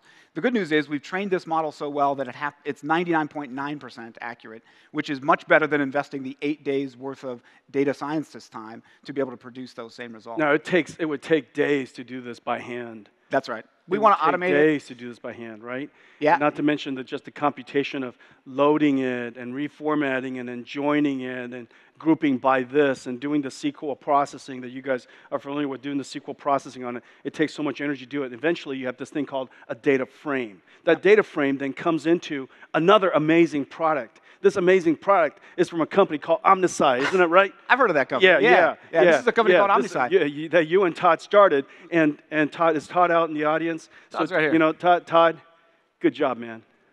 Good job. So Todd realized the importance of GPU-accelerated data science, quite frankly, almost before everybody, practically, not just momentarily before me. Okay? And then he came and told me, then I realized, hold on a second, this is a high-performance computing problem. And so we've been working together for some time. Omnisci, you guys are doing amazing work. Now here's the data frame. Yeah, so now we've got all this clean data, right? Now we want to actually put it to work. So we're going to bring it into Omnisci. Omnisci is a SQL database that is built to run on GPUs, and it also has a visualization engine. Let's cut to the dashboard so we can see what that looks like. Now, this is 500 million rows of that network access data that we were looking at before. This covers 215,000 access points. You got to let that moment sink in. You guys know what a spreadsheet with 500 million rows look like? I know. This is 200. I've never seen one that big. Yeah. 215,000 access points across the entire US. On the left-hand side there, you can see this really nice heat map showing where those access points are and where they're being used the most. Let's zoom into Ohio, actually, just because you can see how easy it is to zoom in and get a much clearer picture of a specific part of your data. So now, look how we've zoomed in, and now we're seeing the detail of what's happening in the state of Ohio. I'm going to go use the time chart here in the middle to zoom in not just by location, but now by time as well. See how when we changed to the chart at the bottom there, now we're seeing hourly results at the top. And as we scrub over to the right, we're seeing all of the charts changing in real time to show us what happens at different time frames in that data set. Now, Jensen, this is the cool part, because what's actually happening behind the scenes here, we're running hundreds of SQL queries against that database. There is no way you could do this on CPUs. It's only possible because we've architected to run on GPUs. It was like yesterday morning that SQL was a batch job. That's right. You guys are now watching this in real time. And this is craziness. This is no indexing, no aggregation. This is 500 million rows of raw data. Are you guys getting this? SQL used to be something you would run with Hadoop, and it would be a batch job. That's right. That's right. You know, now you're doing this interactively, and you're visualizing it in real time. It's incredible. Now, this is just the first step, though, Jensen, because now we're actually seeing the historical data. Let's get to the predictions. Let's get in our time machine and start to see what's happening in the future. We're going to do that using a Jupyter Notebook. So we'll switch over to the Jupyter Notebook now.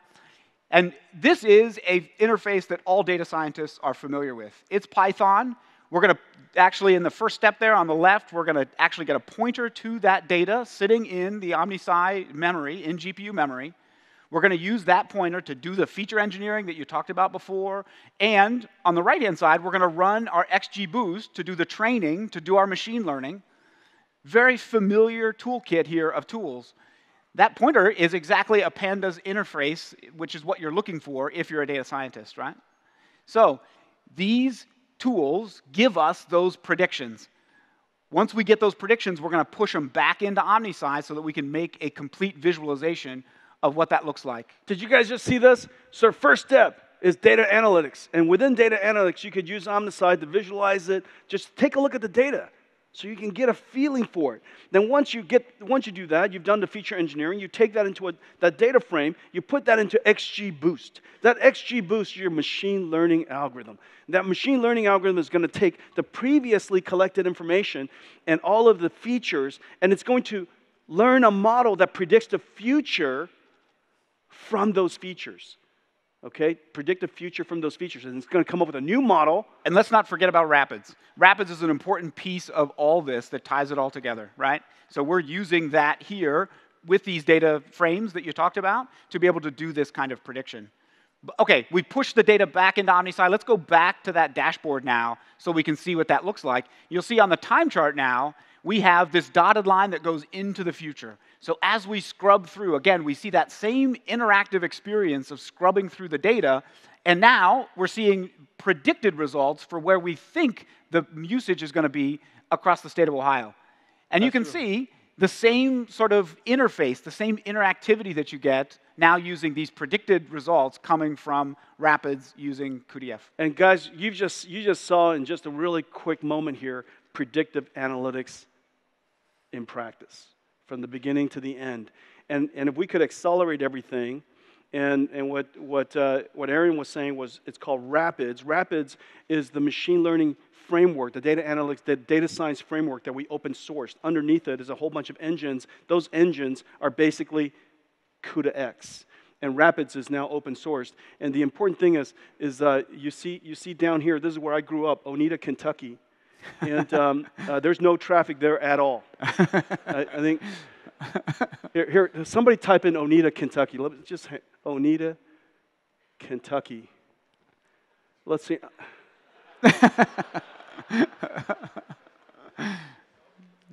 Just one access point. Come on. Give us one access point. That's it.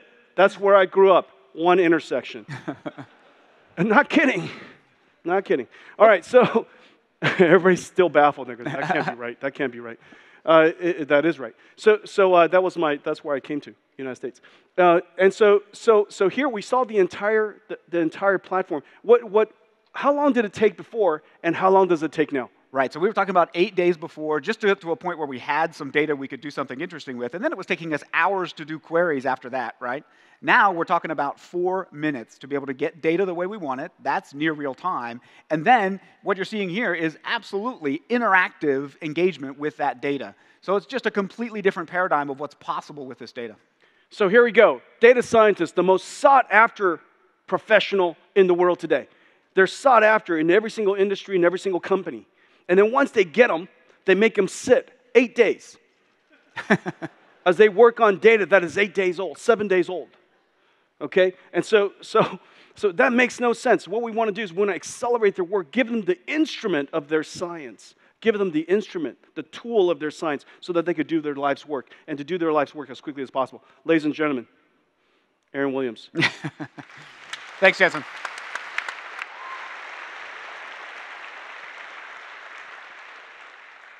Todd, you guys got something good going. Okay, so what we need to do is we need to build high-performance computers for this whole new area called data science. You know, design automation, computer-aided design, styling, media and entertainment, climate simulation, energy discovery, molecular dynamics. They all have high-performance computers. They all have workstations that the engineers and scientists and researchers work on. Well, there's a whole field now. It's called data scientists. There are 3 million of them around the world.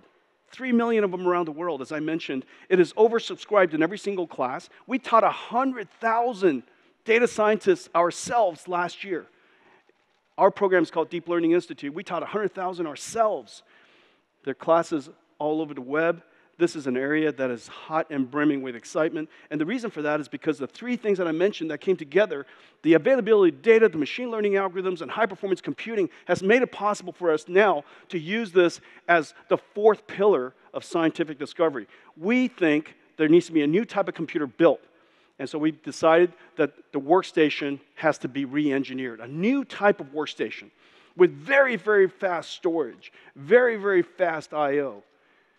Really fast computation with very fast memories. This type of architecture, a workstation for data scientists, is really complicated to build. In fact, just us building it, installing and building the software and tuning the whole computer to deliver the performance is not easy. We're basically taking what otherwise is a high-performance computing data center IT team and shrink it into one box and make it possible for us to ship these like appliances all over the world.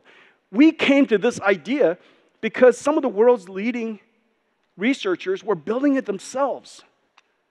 And some of the companies at the forefront of AI were building these machines themselves. And they were building it right in front of us, and they asked us, how do we make this easier?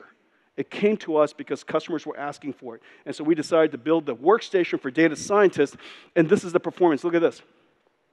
This box, if you were to run it the old way, it would be the blue bar, and you run it with 1 RTX 8000 or 2 RTX 8000, and now you basically have a performance similar to what Aaron was showing you.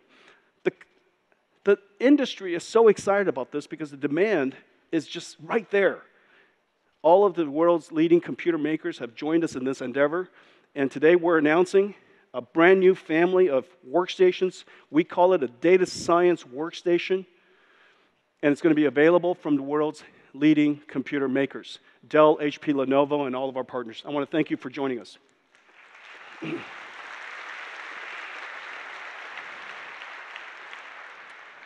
This is a good way to get going for one data scientist. However, the jobs, many of the jobs are so big, it's impossible to fit on one computer. And that's why we say that data science is the new HPC. It's the new HPC. Now, before I go into HPC, let me give you a taxonomy also of how supercomputers and high-performance computers are created. This chart, by the way, this is JHH mathematics. Inside NVIDIA, that's called CEO math. It is not accurate, but it's right. Are you guys following me? It's not accurate because if you nitpick it, it's going to be off. But if you study it, you go, darn it, I think he's dead on. Okay? All right, it goes like this. Basically, high-performance computers are built in for two fundamental applications. On the one hand, you want to build something with capacity. Okay? With capacity. This is this side. The other way, this vertical side, capacity, capability. Capability is building a computer. You have a computer, the largest possible computer, so that you can run a simulation as fast as possible, or the largest possible simulation you could imagine. A capability machine. That is designed in a way that we call supercomputers. For very few jobs, very, very, very large ones, and you want to get it done as quickly as possible, or you want to do the biggest one you can. The second is called a capacity machine. This capacity machine, otherwise known as hyperscale, uses efficient cost computers, millions of them. And what you want to do is you want to serve millions and millions and hundreds of millions and ideally billions of people with small jobs, with many small jobs. Okay? So the architecture that you create for hyperscale and the architecture you create for supercomputers are not the same. Are not the same. This is called scale out. This is called scale up. This has maybe 1 million nodes at a data center. This has tens of thousands. Supercomputers, what I show here is the compute. It is the computation load. Not the flops, but the flops as in instances, not time. Okay? The number of instances of compute is 1 billion petaflops, for example. 1 billion petaflops where the S is units, not time. And this is hundreds of millions of people concurrently. Data centers of two types. Both are high-performance computing data centers. This is where supercomputers go. Capability machines, scale-up architecture. This is where hyperscale goes. Capacity machines, what people call scale-out architecture. Are we okay? All right, here's where data science goes. Data science goes right here. These are tough problems to solve. Engineers love problems here. Engineers love problems here. These ones are hard. Because it's not quite this or that. It's not quite this or that. And the reason why it's not quite this or that is because in the case of data science, notice the amount of data is gigantic, and if you want to train a network or if you want to do data analytics on it, you do computation for days. Those are characteristics of a supercomputer. A few people using a large cluster for days, otherwise known as a supercomputer. On the other hand, data scientists is in the millions.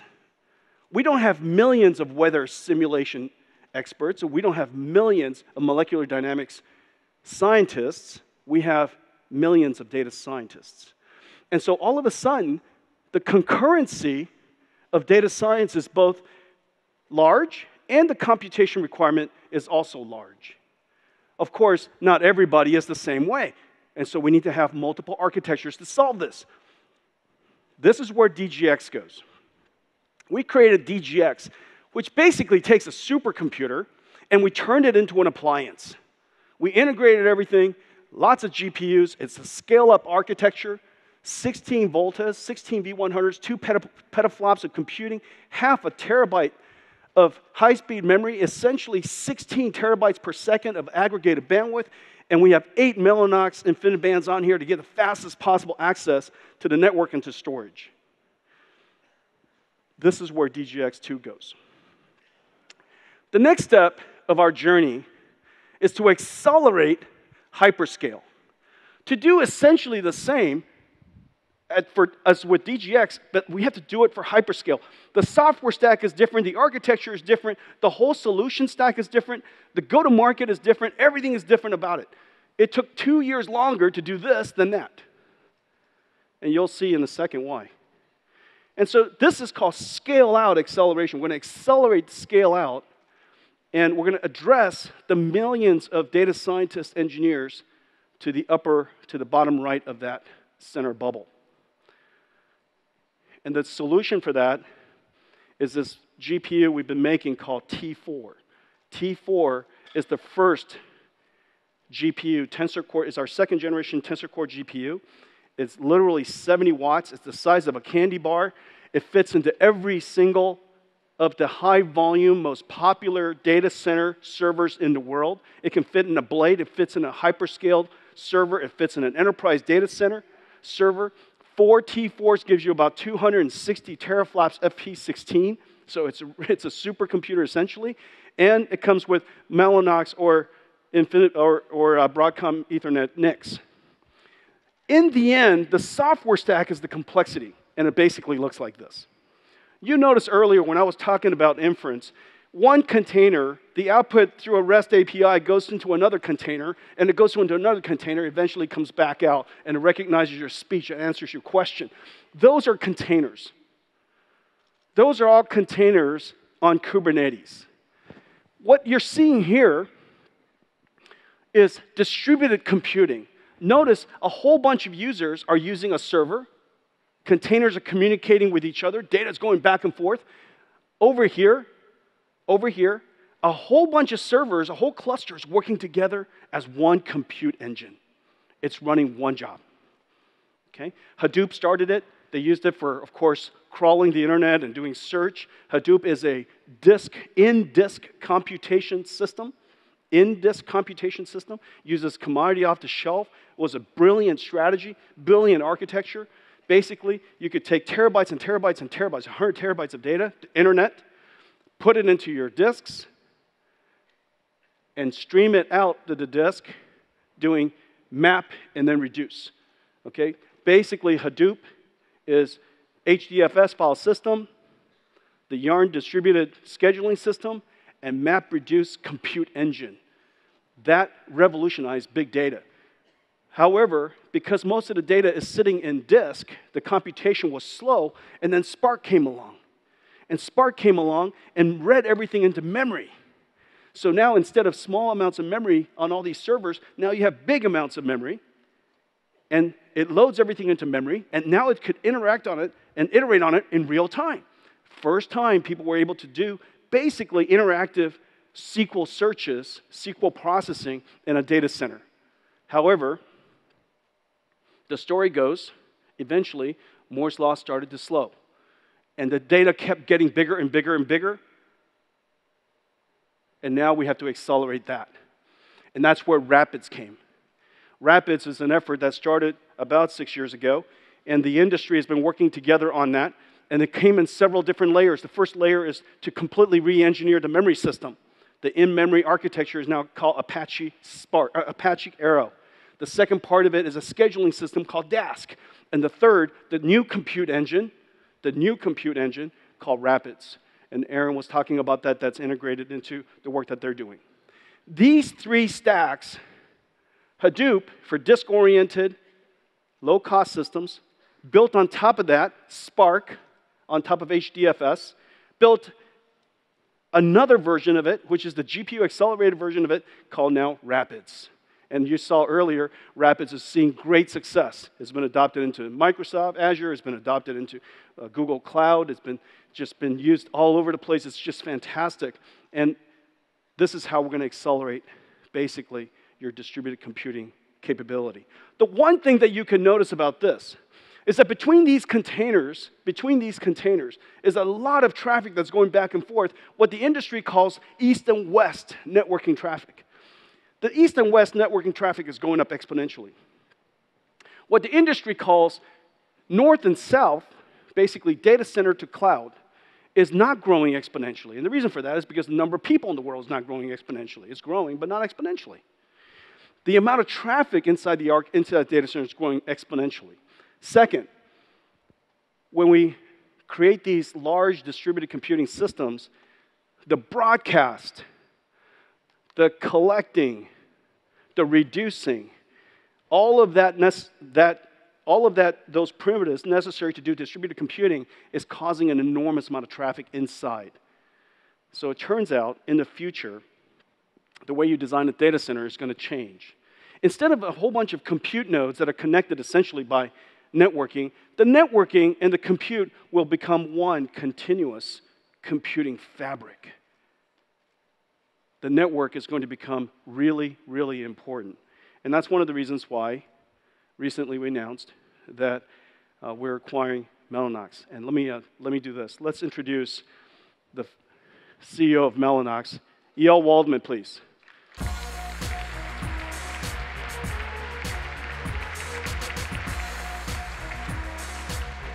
Ladies and gentlemen, a visionary, a giant in the industry, and pretty big guy. Thank you for the introduction, Jensen. Great being here. So EL, you know, we've been working together for some time. Yep. And we've been working on supercomputers for some time. In fact, I think we've been working on it for about a dozen years. You've been working on it for almost 20 years. Yes. And so we've been building supercomputers together. And what are the trends that you're seeing in the world of high-performance computing? Right, so I think like Jensen said, we're seeing a great growth in data, an exponential growth. And we also are starting to see that the old program of program-centric data center is changing into data-centric data center, which basically means the data will flow and create the program. Instead of us creating a program using the data will start creating the program using the data itself. And this is things we can work on and actually have very synergistic architecture solutions for the future for the data center. Mm-hmm. And so, you know, if you take a look at our journey together, we started in supercomputing, and almost all the major supercomputers we worked on, you guys worked on as well, and our engineers worked close hand in hand. And the reason for that is because, you know, when you have all these different compute nodes working together, the synchronization of the information, the sharing of the information into one large simulation is very intensive. Right. But we're seeing the same thing happening now in hyperscale data centers, and we're seeing the same thing happening in enterprises. And what are you guys seeing, and what are the dynamics that's causing that, you think? Right, so I think if you look at the big hyperscale, one of their big advantage is the compute engine, the supercomputer they have in the data centers worldwide to serve hundreds of millions of people simultaneously. What we help is actually connect the compute to compute and compute to storage in the most efficient way with the lowest latency and highest scalability. And this is why we increase the productivity, the efficiency of those data centers significantly. Some of the things you showed here is that latency is one of the most important parameters in terms of scalability and then efficiency and productivity, and that's what we do best. We have the lowest latency interconnect on the planet, both on InfiniBand and Ethernet, and we're just improving this now with 200 HDR InfiniBand and also 200 and 400 gigabit Ethernet that we'll continue to develop and have more synergistic products in the future. Yeah, so between the NIC, the switch, the latency of your system is just really incredible. The other thing that what you were well ahead of at the time was the concept of CPU offload and RDMA, and we also felt the same way. Of course, we didn't call it CPU offload, we call it acceleration. But in a way, you were a network accelerating company all along. Right, so we found out that, you know, doing programs is great by the CPU, but then doing very tedious I/O operations by the CPU is very not efficient. So we took this task on Mellanox, and we do it mainly on the endpoints, on the NIC and HCA with InfiniBand. Then what we found out is we can put computing inside the switch, and this is something we've done with NVIDIA Sharp 2. Actually, to accelerate, we have like an AI offload machine, floating point machines inside the switch to increase the efficiency of artificial intelligence programs in the data center. This is something we're working together. I think you have very recent results. I don't know if you've shown this recently, but we are seeing more and more offload we can take away from the CPU and GPU into the network and then synergize this into the whole data center solution for AI. Yeah, and that's our path forward, to find a way beyond the time when CPU scaling is going to continue to progress. Now that it's slowed down, we have to take as much workload as we can. And of course, moving it into an accelerator is one thing, but moving it into a network is a completely another thing, and we should do both. Right, and so, we will execute on that. Fantastic. Thank you. Thank you, for being on stage here. Thank you, Yale. Ladies and gentlemen, Yale Waldman.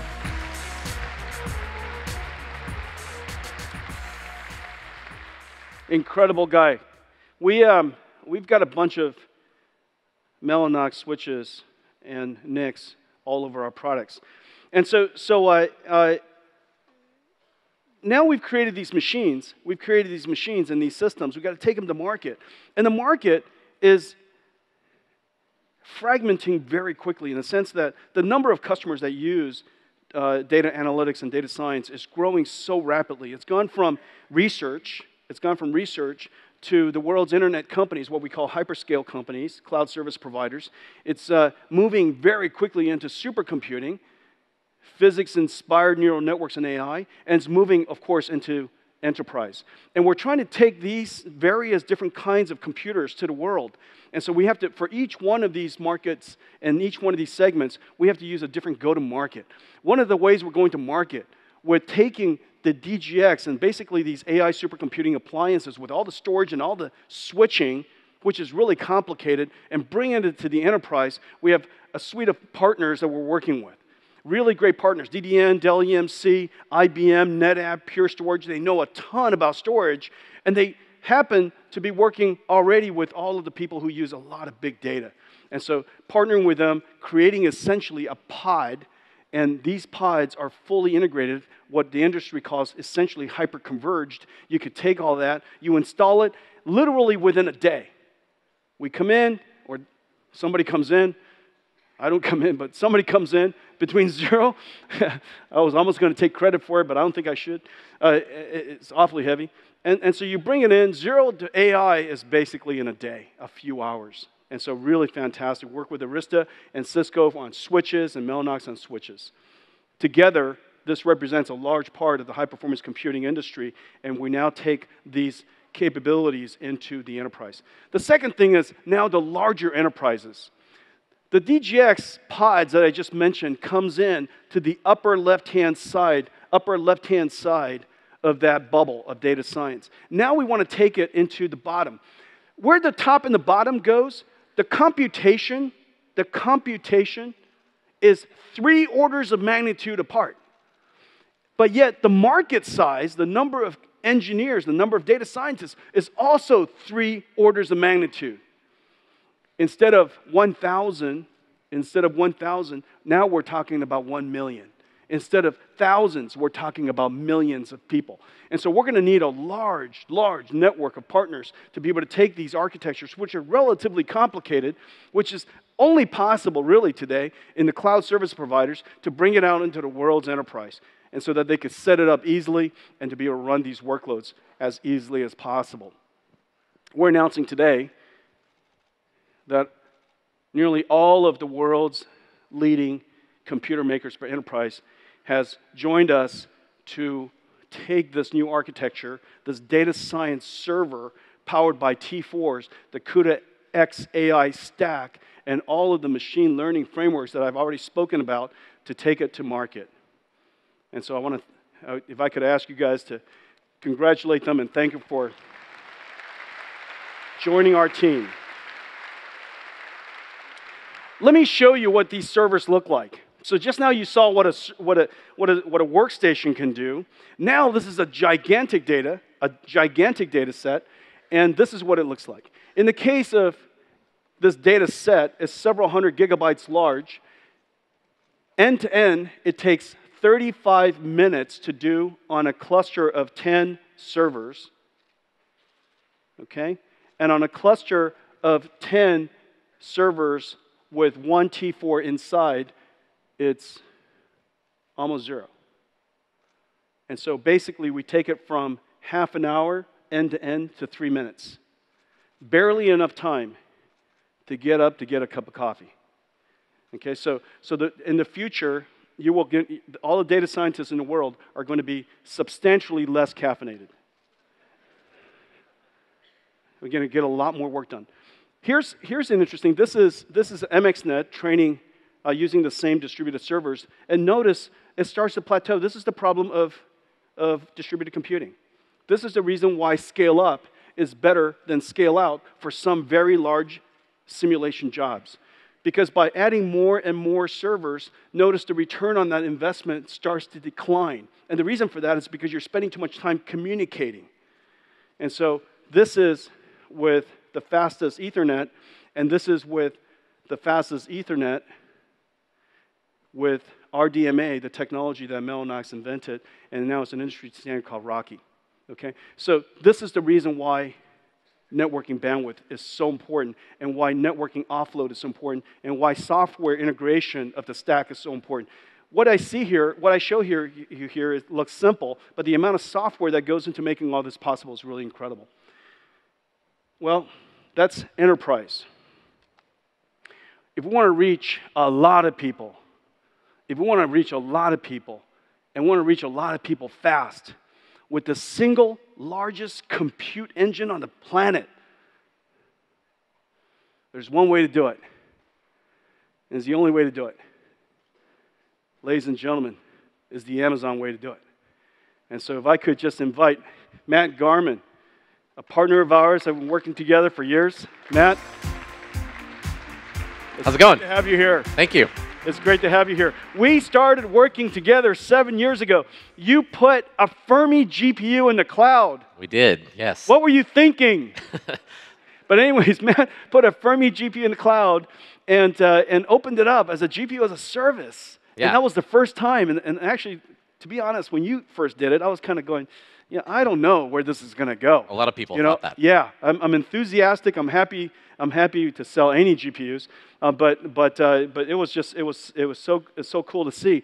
And then you were the first to launch Volta into the cloud, and then you were the first to launch an 8-instance HGX2 Volta into the cloud, and we've been working together ever since. We have, that's true. And so it's great to have you here. You guys have been doing AI in the cloud. You've got this layer called, the service called SageMaker, and it's a fantastic tool. You know, I'm going to hand this to you. You got a couple slides, but can you tell the audience about some of the work that you guys are doing and, sure. And the success you guys are happy to. And so, and I've actually been at Amazon and AWS about 13 years since we started AWS back in 2006. And over that time, you know, really our goal is to develop, and what we've done is develop the most reliable, fastest cloud for anybody out there.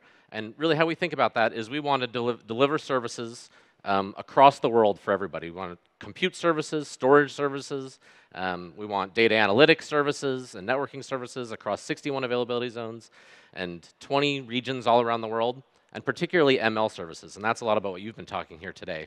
And when you think about ML services, one of the things that's really exciting is machine learning is a great fit for the cloud. A lot of our customers, and we have more machine learning is done in AWS in the cloud than anywhere. That's amazing. And one of the reasons for that is because a lot of our customers are still trying to figure out, and a lot of these people here are trying to figure out how exactly do you incorporate machine learning into your applications, right? They're still trying to figure out exactly what are the best ways to do it and iterating on that. Well, the cloud is a perfect fit for that. We have customers who come, launch large clusters of P3 servers running Voltas, and they'll run their training applications, and they'll spin them up, and they'll test them, they see how they go. They spin up lots of computers and lots of servers so they can get the work done quickly, and then they shut it down. They don't pay for any of that infrastructure, and then they go look at their results, they iterate, they try some new algorithms, and then they go spin it up again when they're ready to do it. And in fact, one of the services that we've delivered, as you mentioned, is called SageMaker. SageMaker is an end-to-end, fully managed machine learning service that makes it easy for data scientists, developers, even machine learning experts to easily and scalably launch their machine learning applications in the cloud, all in NVIDIA and EC2 technologies. Now, what are some of the customers that use your stuff? I mean, and tell the audience about some of the things that they use it for. Thank you. And yeah, it's with AWS and Amazon, we always start with the customer. That's really kind of where we think about it. And we have thousands and thousands and thousands of customers using ML in the cloud today. I picked up a couple of them here, some well-known customers, and I'll highlight a few of them for you. We have some customers that are actually doing traditional HPC. We have customers like Western Digital, who use P3s and Voltas to look at a wide range of factors from material science properties to magnetic and heat flows and all sorts of things to really improve the quality of their disk drives. We've got a lot of customers that are using your stuff for seismic processing. We do. They're doing all sorts of these. Yeah. We have, if you look at a different industry, we have Celgene. Celgene is a biopharma company recently bought by Bristol Myers Squibb. And they have AI, and they're looking at a bunch of different drug designs to see what's going to happen fastest. They used to have a cluster on-premise that would run their applications. It took them 2 months to run this complicated application. They moved to the cloud, scaled out, and now they're able to do it in 6 hours. Wow. And then there's a couple of Bay Area companies. 2 months to 6 hours. When you say that out loud for a second, it's amazing. It's right? actually, yeah, shocking. Yeah, and so think about not just the cost that they're saving, but to your point, the most precious resources, that data scientist time and that ML scientist time, and the iterations that they're able to make are incredible for their business. Yeah. And then many of the top technology companies here in the Bay Area, from Salesforce using it in their Einstein Vision application for their developers, finding image recognition for brands that are online, people like Airbnb, making it easier for their hosts to figure out how much they should charge for their property, or even Lyft. Lyft recently announced that they're all in on AWS. Everything that they're running is all on AWS for their 50 million riders per month. That's amazing. And they use AI and ML running on P3s and Voltas together with SageMaker to calculate everything from estimating fares to better drop-off and pick-up things to fraud detection in the cloud. It's just a couple of examples. That's just amazing. And one of the things, these are all kind of training applications, but many of my favorite app, Yelp. Exactly. It's working great. That's incredible. Yeah. And so tell us about the future. Where does it go from here? Yeah, so many of these customers are doing their big, huge training sets on top of AWS, happy to announce that many of them are also doing, as you mentioned, through that pipeline that you had up here earlier, they do their training, but they also then spread out inference. Yeah. And many of the customers tell us that actually 80 to 90% of the cost of machine learning at scale ends up being inference. Yeah, this is the big market. So super excited to announce this today. A new instance coming out in AWS, coming soon, the G4 instance. It'll be featuring NVIDIA T4 processors and really designed for machine learning inference. It's really designed to help our customers really shrink the time that it takes to do inference at the edge, where that response time really matters, but also really reduce the cost. They have to run fewer nodes. In addition to machine learning, where this is a really great fit, you mentioned you can also do graphics processing on these. And so we're really excited, and many customers are excited to do that as well. We have customers that are looking to do high-end video workstations in the cloud. We have customers that are looking to do video transcoding and media processing, as well as video game streaming. All of that via the cloud on our new G4 instances. I've got two great stacks for you. One's called GeForce Now. The other one's called Omniverse. Awesome. Yeah, so you go build a whole bunch of cloud GPUs. I'll be there. We will. Nothing got me more excited when he said 61 countries. That's right. 61 availability zones in 20 regions, but we're getting to 61 countries. That'll be coming soon. So we're super excited. I want to thank you. Hope you have a good show, and thank you for inviting us out. Thank you, Matt. Thanks for the partnership. Yeah. Appreciate it. Thank you. Matt Garman, Amazon AWS, the largest computer on the planet. All right, Chapter 3, robotics. Here we're going to talk about robotics. The first part of robotics is Jetson. We created this little tiny computer called Jetson, and we put it out. It's based on Linux. It runs the entire NVIDIA CUDA-X stack. The amazing thing is there are 200,000 developers across 2,000 companies building things everywhere. Warehouse logistics robots, little delivery robots, agriculture robots, John Deere, for example, retail robots and assistants, industrial robots. Robots everywhere, augmenting our capability, doing things that are hard for us to do. And this area is just rich with research. This is, of course, the ultimate AI. Today, we're announcing a brand new robotics computer. A brand new robotics computer. We're so proud of this one. It is the smallest computer our company has ever built. It's called the Jetson Nano.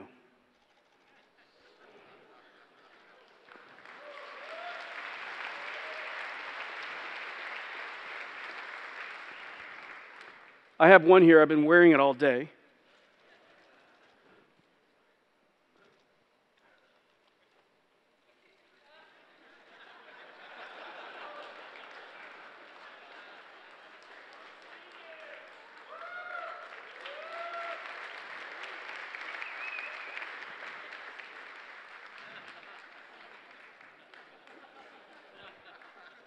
What, you don't get it? It took me days to get it. They kept putting the slide in front of me, and I kept, come on, it's not quite right. It's not quite right. His head's too big. Turns out it was my head. That's a terrible joke, you guys. Ladies and gentlemen, Jetson Nano. Here's the amazing thing about this little tiny thing. It's $99. The whole computer. And it's like, you know, if you use a Raspberry Pi and you just don't have enough computer performance, then you get yourself one of these. And it runs the entire CUDA-X stack. It runs computer vision. It runs speech recognition. Because it's architecturally compatible. Our company is that way. And so you've got rich software and all the AIs that you've created that runs on DGXs. You know, when you compile it again, it runs on this. We care so much about the robotics industry, we decided to create a whole set of tools for the robotics, to foster the robotics ecosystem. And so today we're opening several things. The first is the Isaac Robot Engine, basically the entire stack that's available on top of it to create robots. It creates 3 different robots, the Kaya robot, the Carter robot, and the Link robot. And one of them could use little Jetson Nano, the other one may use Xavier. We also created a robotics simulator so that the robots could learn how to be robots inside this virtual reality environment, and it's got to look like real to the robot, so that when the robot is done, and we take the artificial intelligent brain, we put it into the real physical robot, it sees the world, it perceives the world in the same way. The robotics loop basically has 3 things. And Guan talked about it, okay? Everybody talked about it. It's exactly the same way, however you think about it. 1, perception. 2, reasoning. And 3, planning. Perception, reasoning, and planning. Perception, reasoning, and planning. These robots are all doing that. The internet services, the AI chat conversational agents are doing that. The machine learning prediction systems are basically doing that. You're perceiving from all the data, you're reasoning about what to do, and you take action. You take action, you make a recommendation, or otherwise known in the world of physical worlds called planning. And so we would let the robot learn how to perceive the world, so the world has to look right. It has to reason about what to do based on what it's asked to do, and then it has to do the planning of the motion, the articulation of it, and do the work. We also wanted to learn the machine learning algorithm, the AI algorithm by itself, because some of these programs are just impossible to write. How do you look at something, go and pick it up, and the object is changing in shape sometimes. It's different shapes all the time. It's in a different position all the time. So the program's not exactly the same every single time, but you would like to have an agent, an AI algorithm that goes and picks it up by itself. And so we created a gym where it could learn through reinforcement learning how to be a robot. We put all these things together, and hopefully the ecosystem, the community can use this platform to create amazing robots for the future. You can go to developer.nvidia.com, Isaac SDK, and we'll just, you know, it's open, and feel free to use it, give us feedback. And let me show you. I saw it come, here we go. And there's these reference robots. They're just kind of, you know. Here, come, just, you know. Just stay put. Sit. All right, so this is Kaya, and this has a Jetson in it, and it's got rich sensors. In this case, depth camera. In the larger computers, the larger robots has LiDAR, and so they have wonderful sensors, and we can support very high-resolution sensors. And so if you wanted to make a little toy, you could. But if you wanted to make something that's actually real and you do real work, you can. And they can be wonderful robots. And the whole stack, from vision to speech, and all of the AI that we've been talking about this whole time is available on here, and it should run. Okay? And so, hey, good job, you guys. Kaya. Okay. The guys made you a short movie. Let's take a look at it.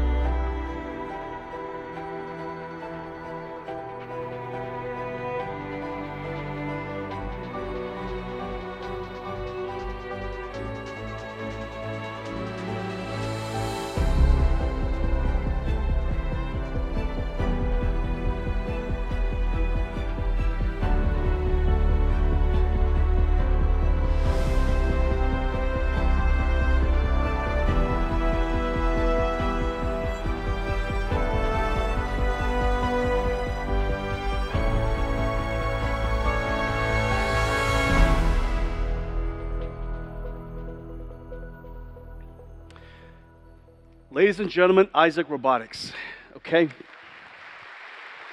Good job, you guys. Let me talk to you about one of the most important robots of all, your self-driving car. Everything that moves in the future will have robotics technology inside, will have some level of autonomous capability. Our company is deep in the middle of the autonomous vehicle revolution. But we're not building a self-driving car. We're creating a system and the infrastructure and the design capability necessary for the whole industry to build a self-driving car. These are basically the components of our Drive initiative. We start with, of course, the Saturn, what we call DGX Saturn V, our own supercomputer necessary for doing deep learning and training these AIs. The output of these AIs, whole bunch of them, that are then ensembled together to compose the three layers, the three groups of algorithms: perception, localization, and path planning. Perception, localization, and path planning. Some people combine localization and mapping, and so perception, localization, mapping, and planning. These three parts of the computing, AI computing stack, robotic stack, is inside the Drive platform. All of those algorithms are ensembled together to essentially create what we call Drive AV. Constellation is our simulation platform. As an engineer, nothing is right unless you can simulate it. You want to be able to simulate the corner conditions. You want to simulate the rare conditions. You want to be able to regress and repeat old scenarios. This car, not only does it drive by itself, but it has to communicate with you. Just as when Guhan was communicating with the cloud, there has to be visual back input, there has feedback, as well as audio feedback. And so Drive IX is our intelligent user experience, and it basically shows you what is in the mind of the self-driving car, and it communicates with you. The driving computer itself, scalable from level 2 all the way to robot taxis. We have a re-simulation effort that is going. I'm going to show you a video of that, and then ultimately, we've got to drive the car. We're going to drive the car until it drives by itself, and it's perfectly ready for production. And then we open up the entire platform. People could use it at the computer level, at the middleware software level, or the fully integrated application level. They could take advantage of our server system for developing the AI, the simulation system, and whatever infrastructure we've created. This is an open system. The future of autonomous vehicles has to be software defined. And the reason for that is because look at how far we have to go and how many different diversity of systems we have to support. It is impossible to design a specific widget for one particular car. We have to be software defined. It has to be open. You have to take advantage of the entire ecosystem.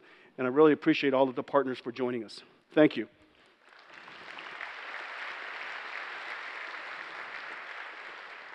Today we're announcing our Release 9.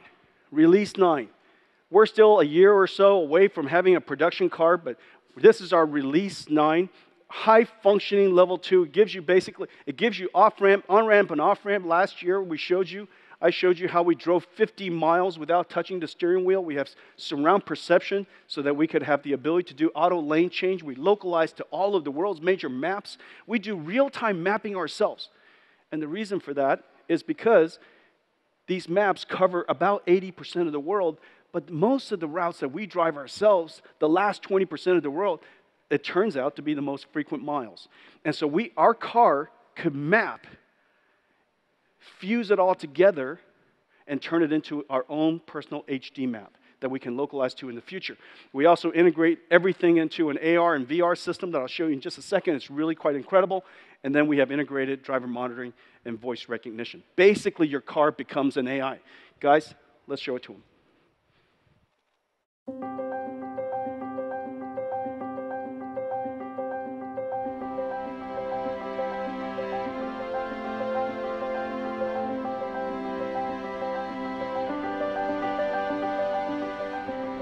Last year, I showed you guys end-to-end 50 miles. This year, I'm showing you, this is map routing. Our car is doing dynamic mapping right now.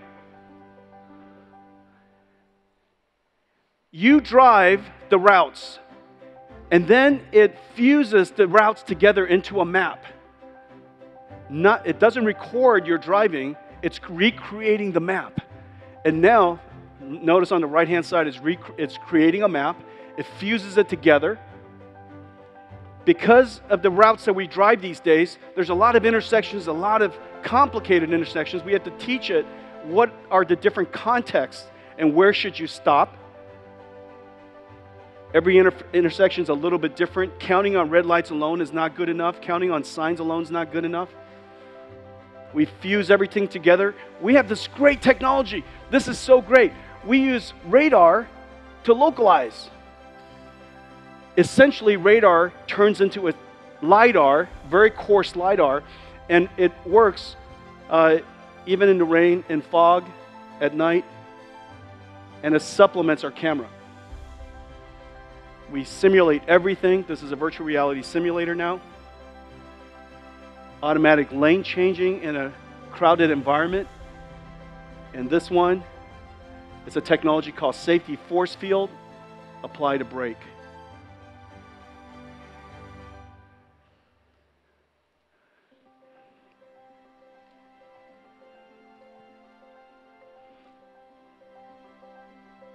And then takes us home back to headquarters. Lots of intersections, lots of complicated corners. We drive it several times. We fuse it together into reconstruct our own map because the HD map of the map providers don't go here. Okay? In the interest, thank you guys.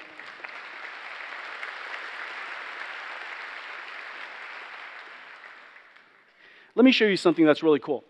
So the first part that you guys know we do incredibly well is perception. The second part we do incredibly well is localization. We've been building up the stack from the foundation up. Now we're going to introduce our path planning. Our path planning has several components. The first component is an ensemble of neural networks and different computer vision approaches to estimate the path that the car should take. We call that path planning. It is really robust, and it's fantastic. On top of that, we have a prediction algorithm to predict all of our surroundings. Detect the surrounding, predict its path, future path, estimate their speed. That action, perceiving the surroundings and predicting their future, is important to safe driving. And the reason for that is this. You want to be able to have a computationally robust algorithm to predict that whatever you decide to do, you will do no harm in the future. And so everybody else around you, assuming that they're well-behaving agents, that you yourself will computationally not cause any harm. So you are essentially in a safety cocoon. We have a method, a computational method, that detects the surrounding cars, predict their future path, of course knowing our own path, and computationally avoid the surrounding traffic. We call it the safety force field. This is the first of its kind. It's completely computational. It has the ability to be computationally validated. We have researchers around the world who are safety experts looking at the algorithms. We're getting great feedback from it. It's going to be an open system, so you guys can take the algorithm and you can implement it yourself. And let me show you how it works. So this is basically, you've now predicted that based on their trajectory, which is not moving, that you should apply your brakes. And this is, using this algorithm, you achieved what is called automatic emergency braking automatically. This is intersection handling.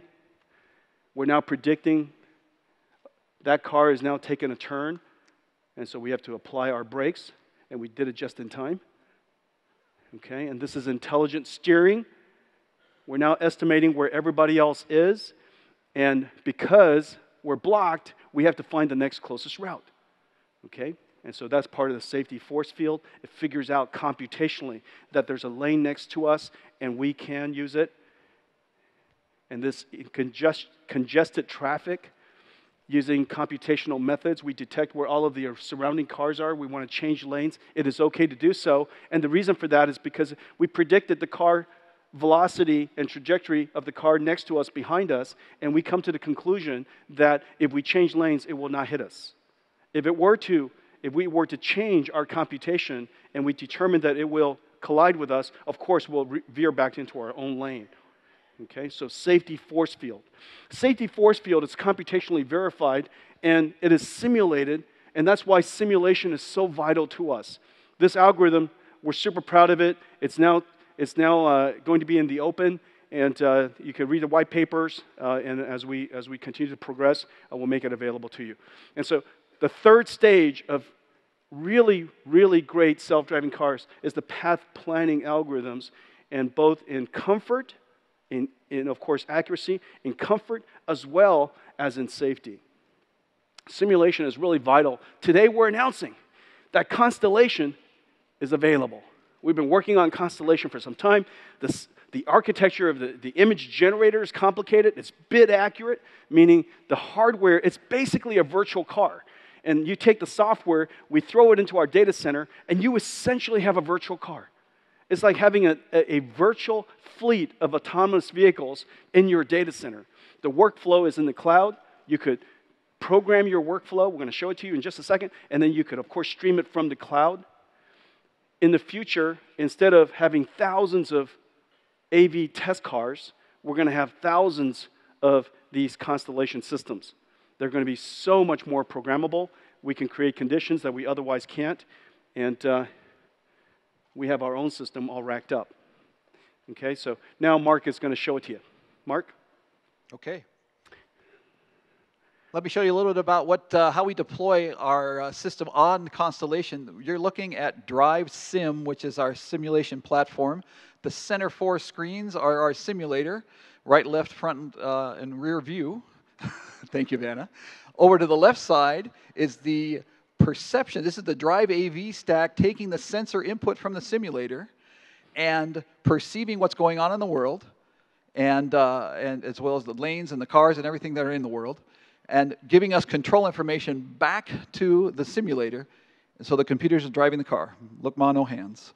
Over here on the right side is what we show the driver or the human in the car, so that the human is well aware that we're aware of what's happening in the environment. It's a confidence view. As a driver, you could decide to see this augmented reality view right here, or you could decide to see a virtual reality view right there. And the ability to see this gives you so much confidence that the AV computer is recognizing, perceiving the right things, and about to do the right things. Okay, Mark, go. Fantastic. So I want to show you how we actually use this, the workflow of using Drive Sim. So if we can switch to the developer view real quick. Over here on the right side, we're seeing yet another camera in the scene. This is a spectator camera that a developer would use. We're running the simulation the entire time that we're editing this. We also have a Jupyter Notebook Python interface to our Drive Sim, so we can make some changes. Let's make some weather changes. Go ahead. Let's nighttime. Go through a few of them. Sunset, rain. So much easier to do this in virtual reality than to do it in real life. Like we try to hope for rain, but it just doesn't rain for months. Okay, fantastic. So we've changed some environments in the world. We've actually been adding traffic as we've been playing along. All this while the simulation is running, all while we're running hardware in the loop. So we're talking to the actual computer in the car as though it's in the car. The exact software that we would actually put into the car is actually running on Constellation. Bit accurate, exactly the same. Perfect. Yes. So let's make one more modification while we're here. All this traffic is essentially, they're agents. They're running a paths based upon rules, but we can occupy the mind of one of these agents. Let's take it over and control it. So we've grabbed one of the cars in the world. Let's have it do a lane change. So I can locally modify any one of these bots of traffic. I can possess it and control it. I can set up any scenario I want interactively. Finally, the best way to test our car isn't to do all of this interactively. I really want some randomized versions of these scenarios that we just created, and I want to deploy them on a whole fleet of, not real cars, but in this case, Constellation boxes in our data center. So let's do that. Let's switch to the Constellation view.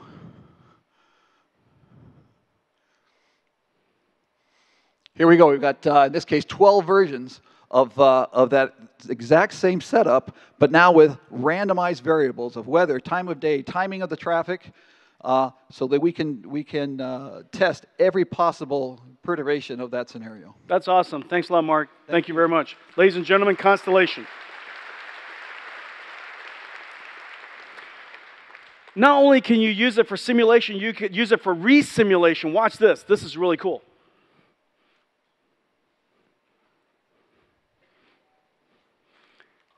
What's actually happening here is we're taking a previous drive and we're taking the data and we're pumping it into Constellation.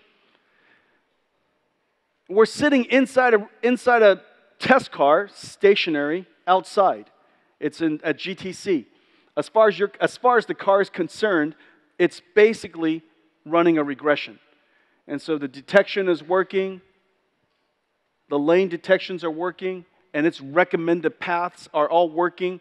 And whenever there's any deviations from previous drives, this is how you can regress, do regression testing.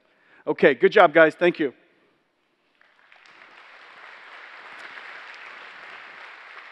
Constellation. I have one more thing to tell you. So it turns out that autonomous vehicles is one of the greatest challenges. Safety is a great concern. The technology is really complicated. The software that we have to develop is still quite significant.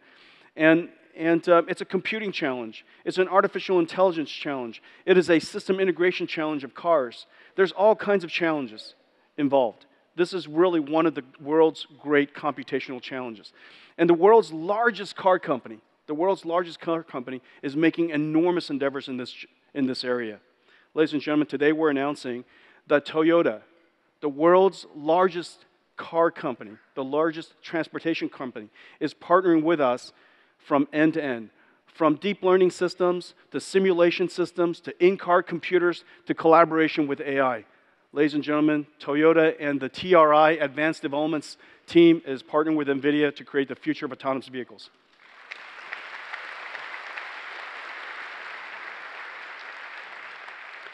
This is so exciting, and this is how we can make a real difference in the future of transportation. Let me quickly now summarize.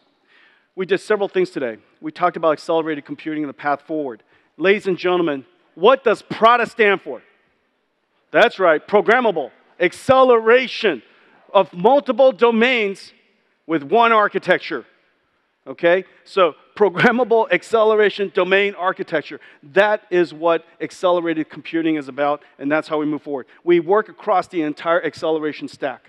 The second thing is the future of graphics, the future of games is unquestionably ray tracing. You're going to hear about ray tracing on and on and on and on and on. This week turns out to be Game Developers Conference, and all they're going to be talking about is ray tracing. We announced several things. A server, graphics in the data center, a very complicated server architecture with 3 stacks on it for rendering, Omniverse, computer design, and 3, cloud gaming. On cloud gaming, we have a platform we call the GeForce Now Alliance, and we're partnering with SoftBank. LG U Plus is our first partners. And I'm so excited that we're announcing Omniverse, something we've been working on for quite a long time. It's just really great technology. The next, in data science, it's the new HPC. It's the fourth pillar of the scientific method. This is our ecosystem approach. And today we're also announcing two new computers designed for the future of data sciences and for enterprises all over the world to be able to access this technology. Data science workstations and a data science server based on the T4, and our partnership with AWS to take this entire stack on top of the world's largest computers to the world's data scientists. And of course, our partnership and our acquisition of Mellanox, something we're super excited about because the future of computing extends out of the computing node and into the networking fabric. And then lastly, in robotics, Jetson, the smallest little tiny computer, the cutest little thing right there. I'll just do it one more time for you guys, for your enjoyment. I think it's like right there. And and then Constellation, and then our partnership with Toyota. Ladies and gentlemen, this is our GTC. I want to thank all of you for coming today. Have a great GTC.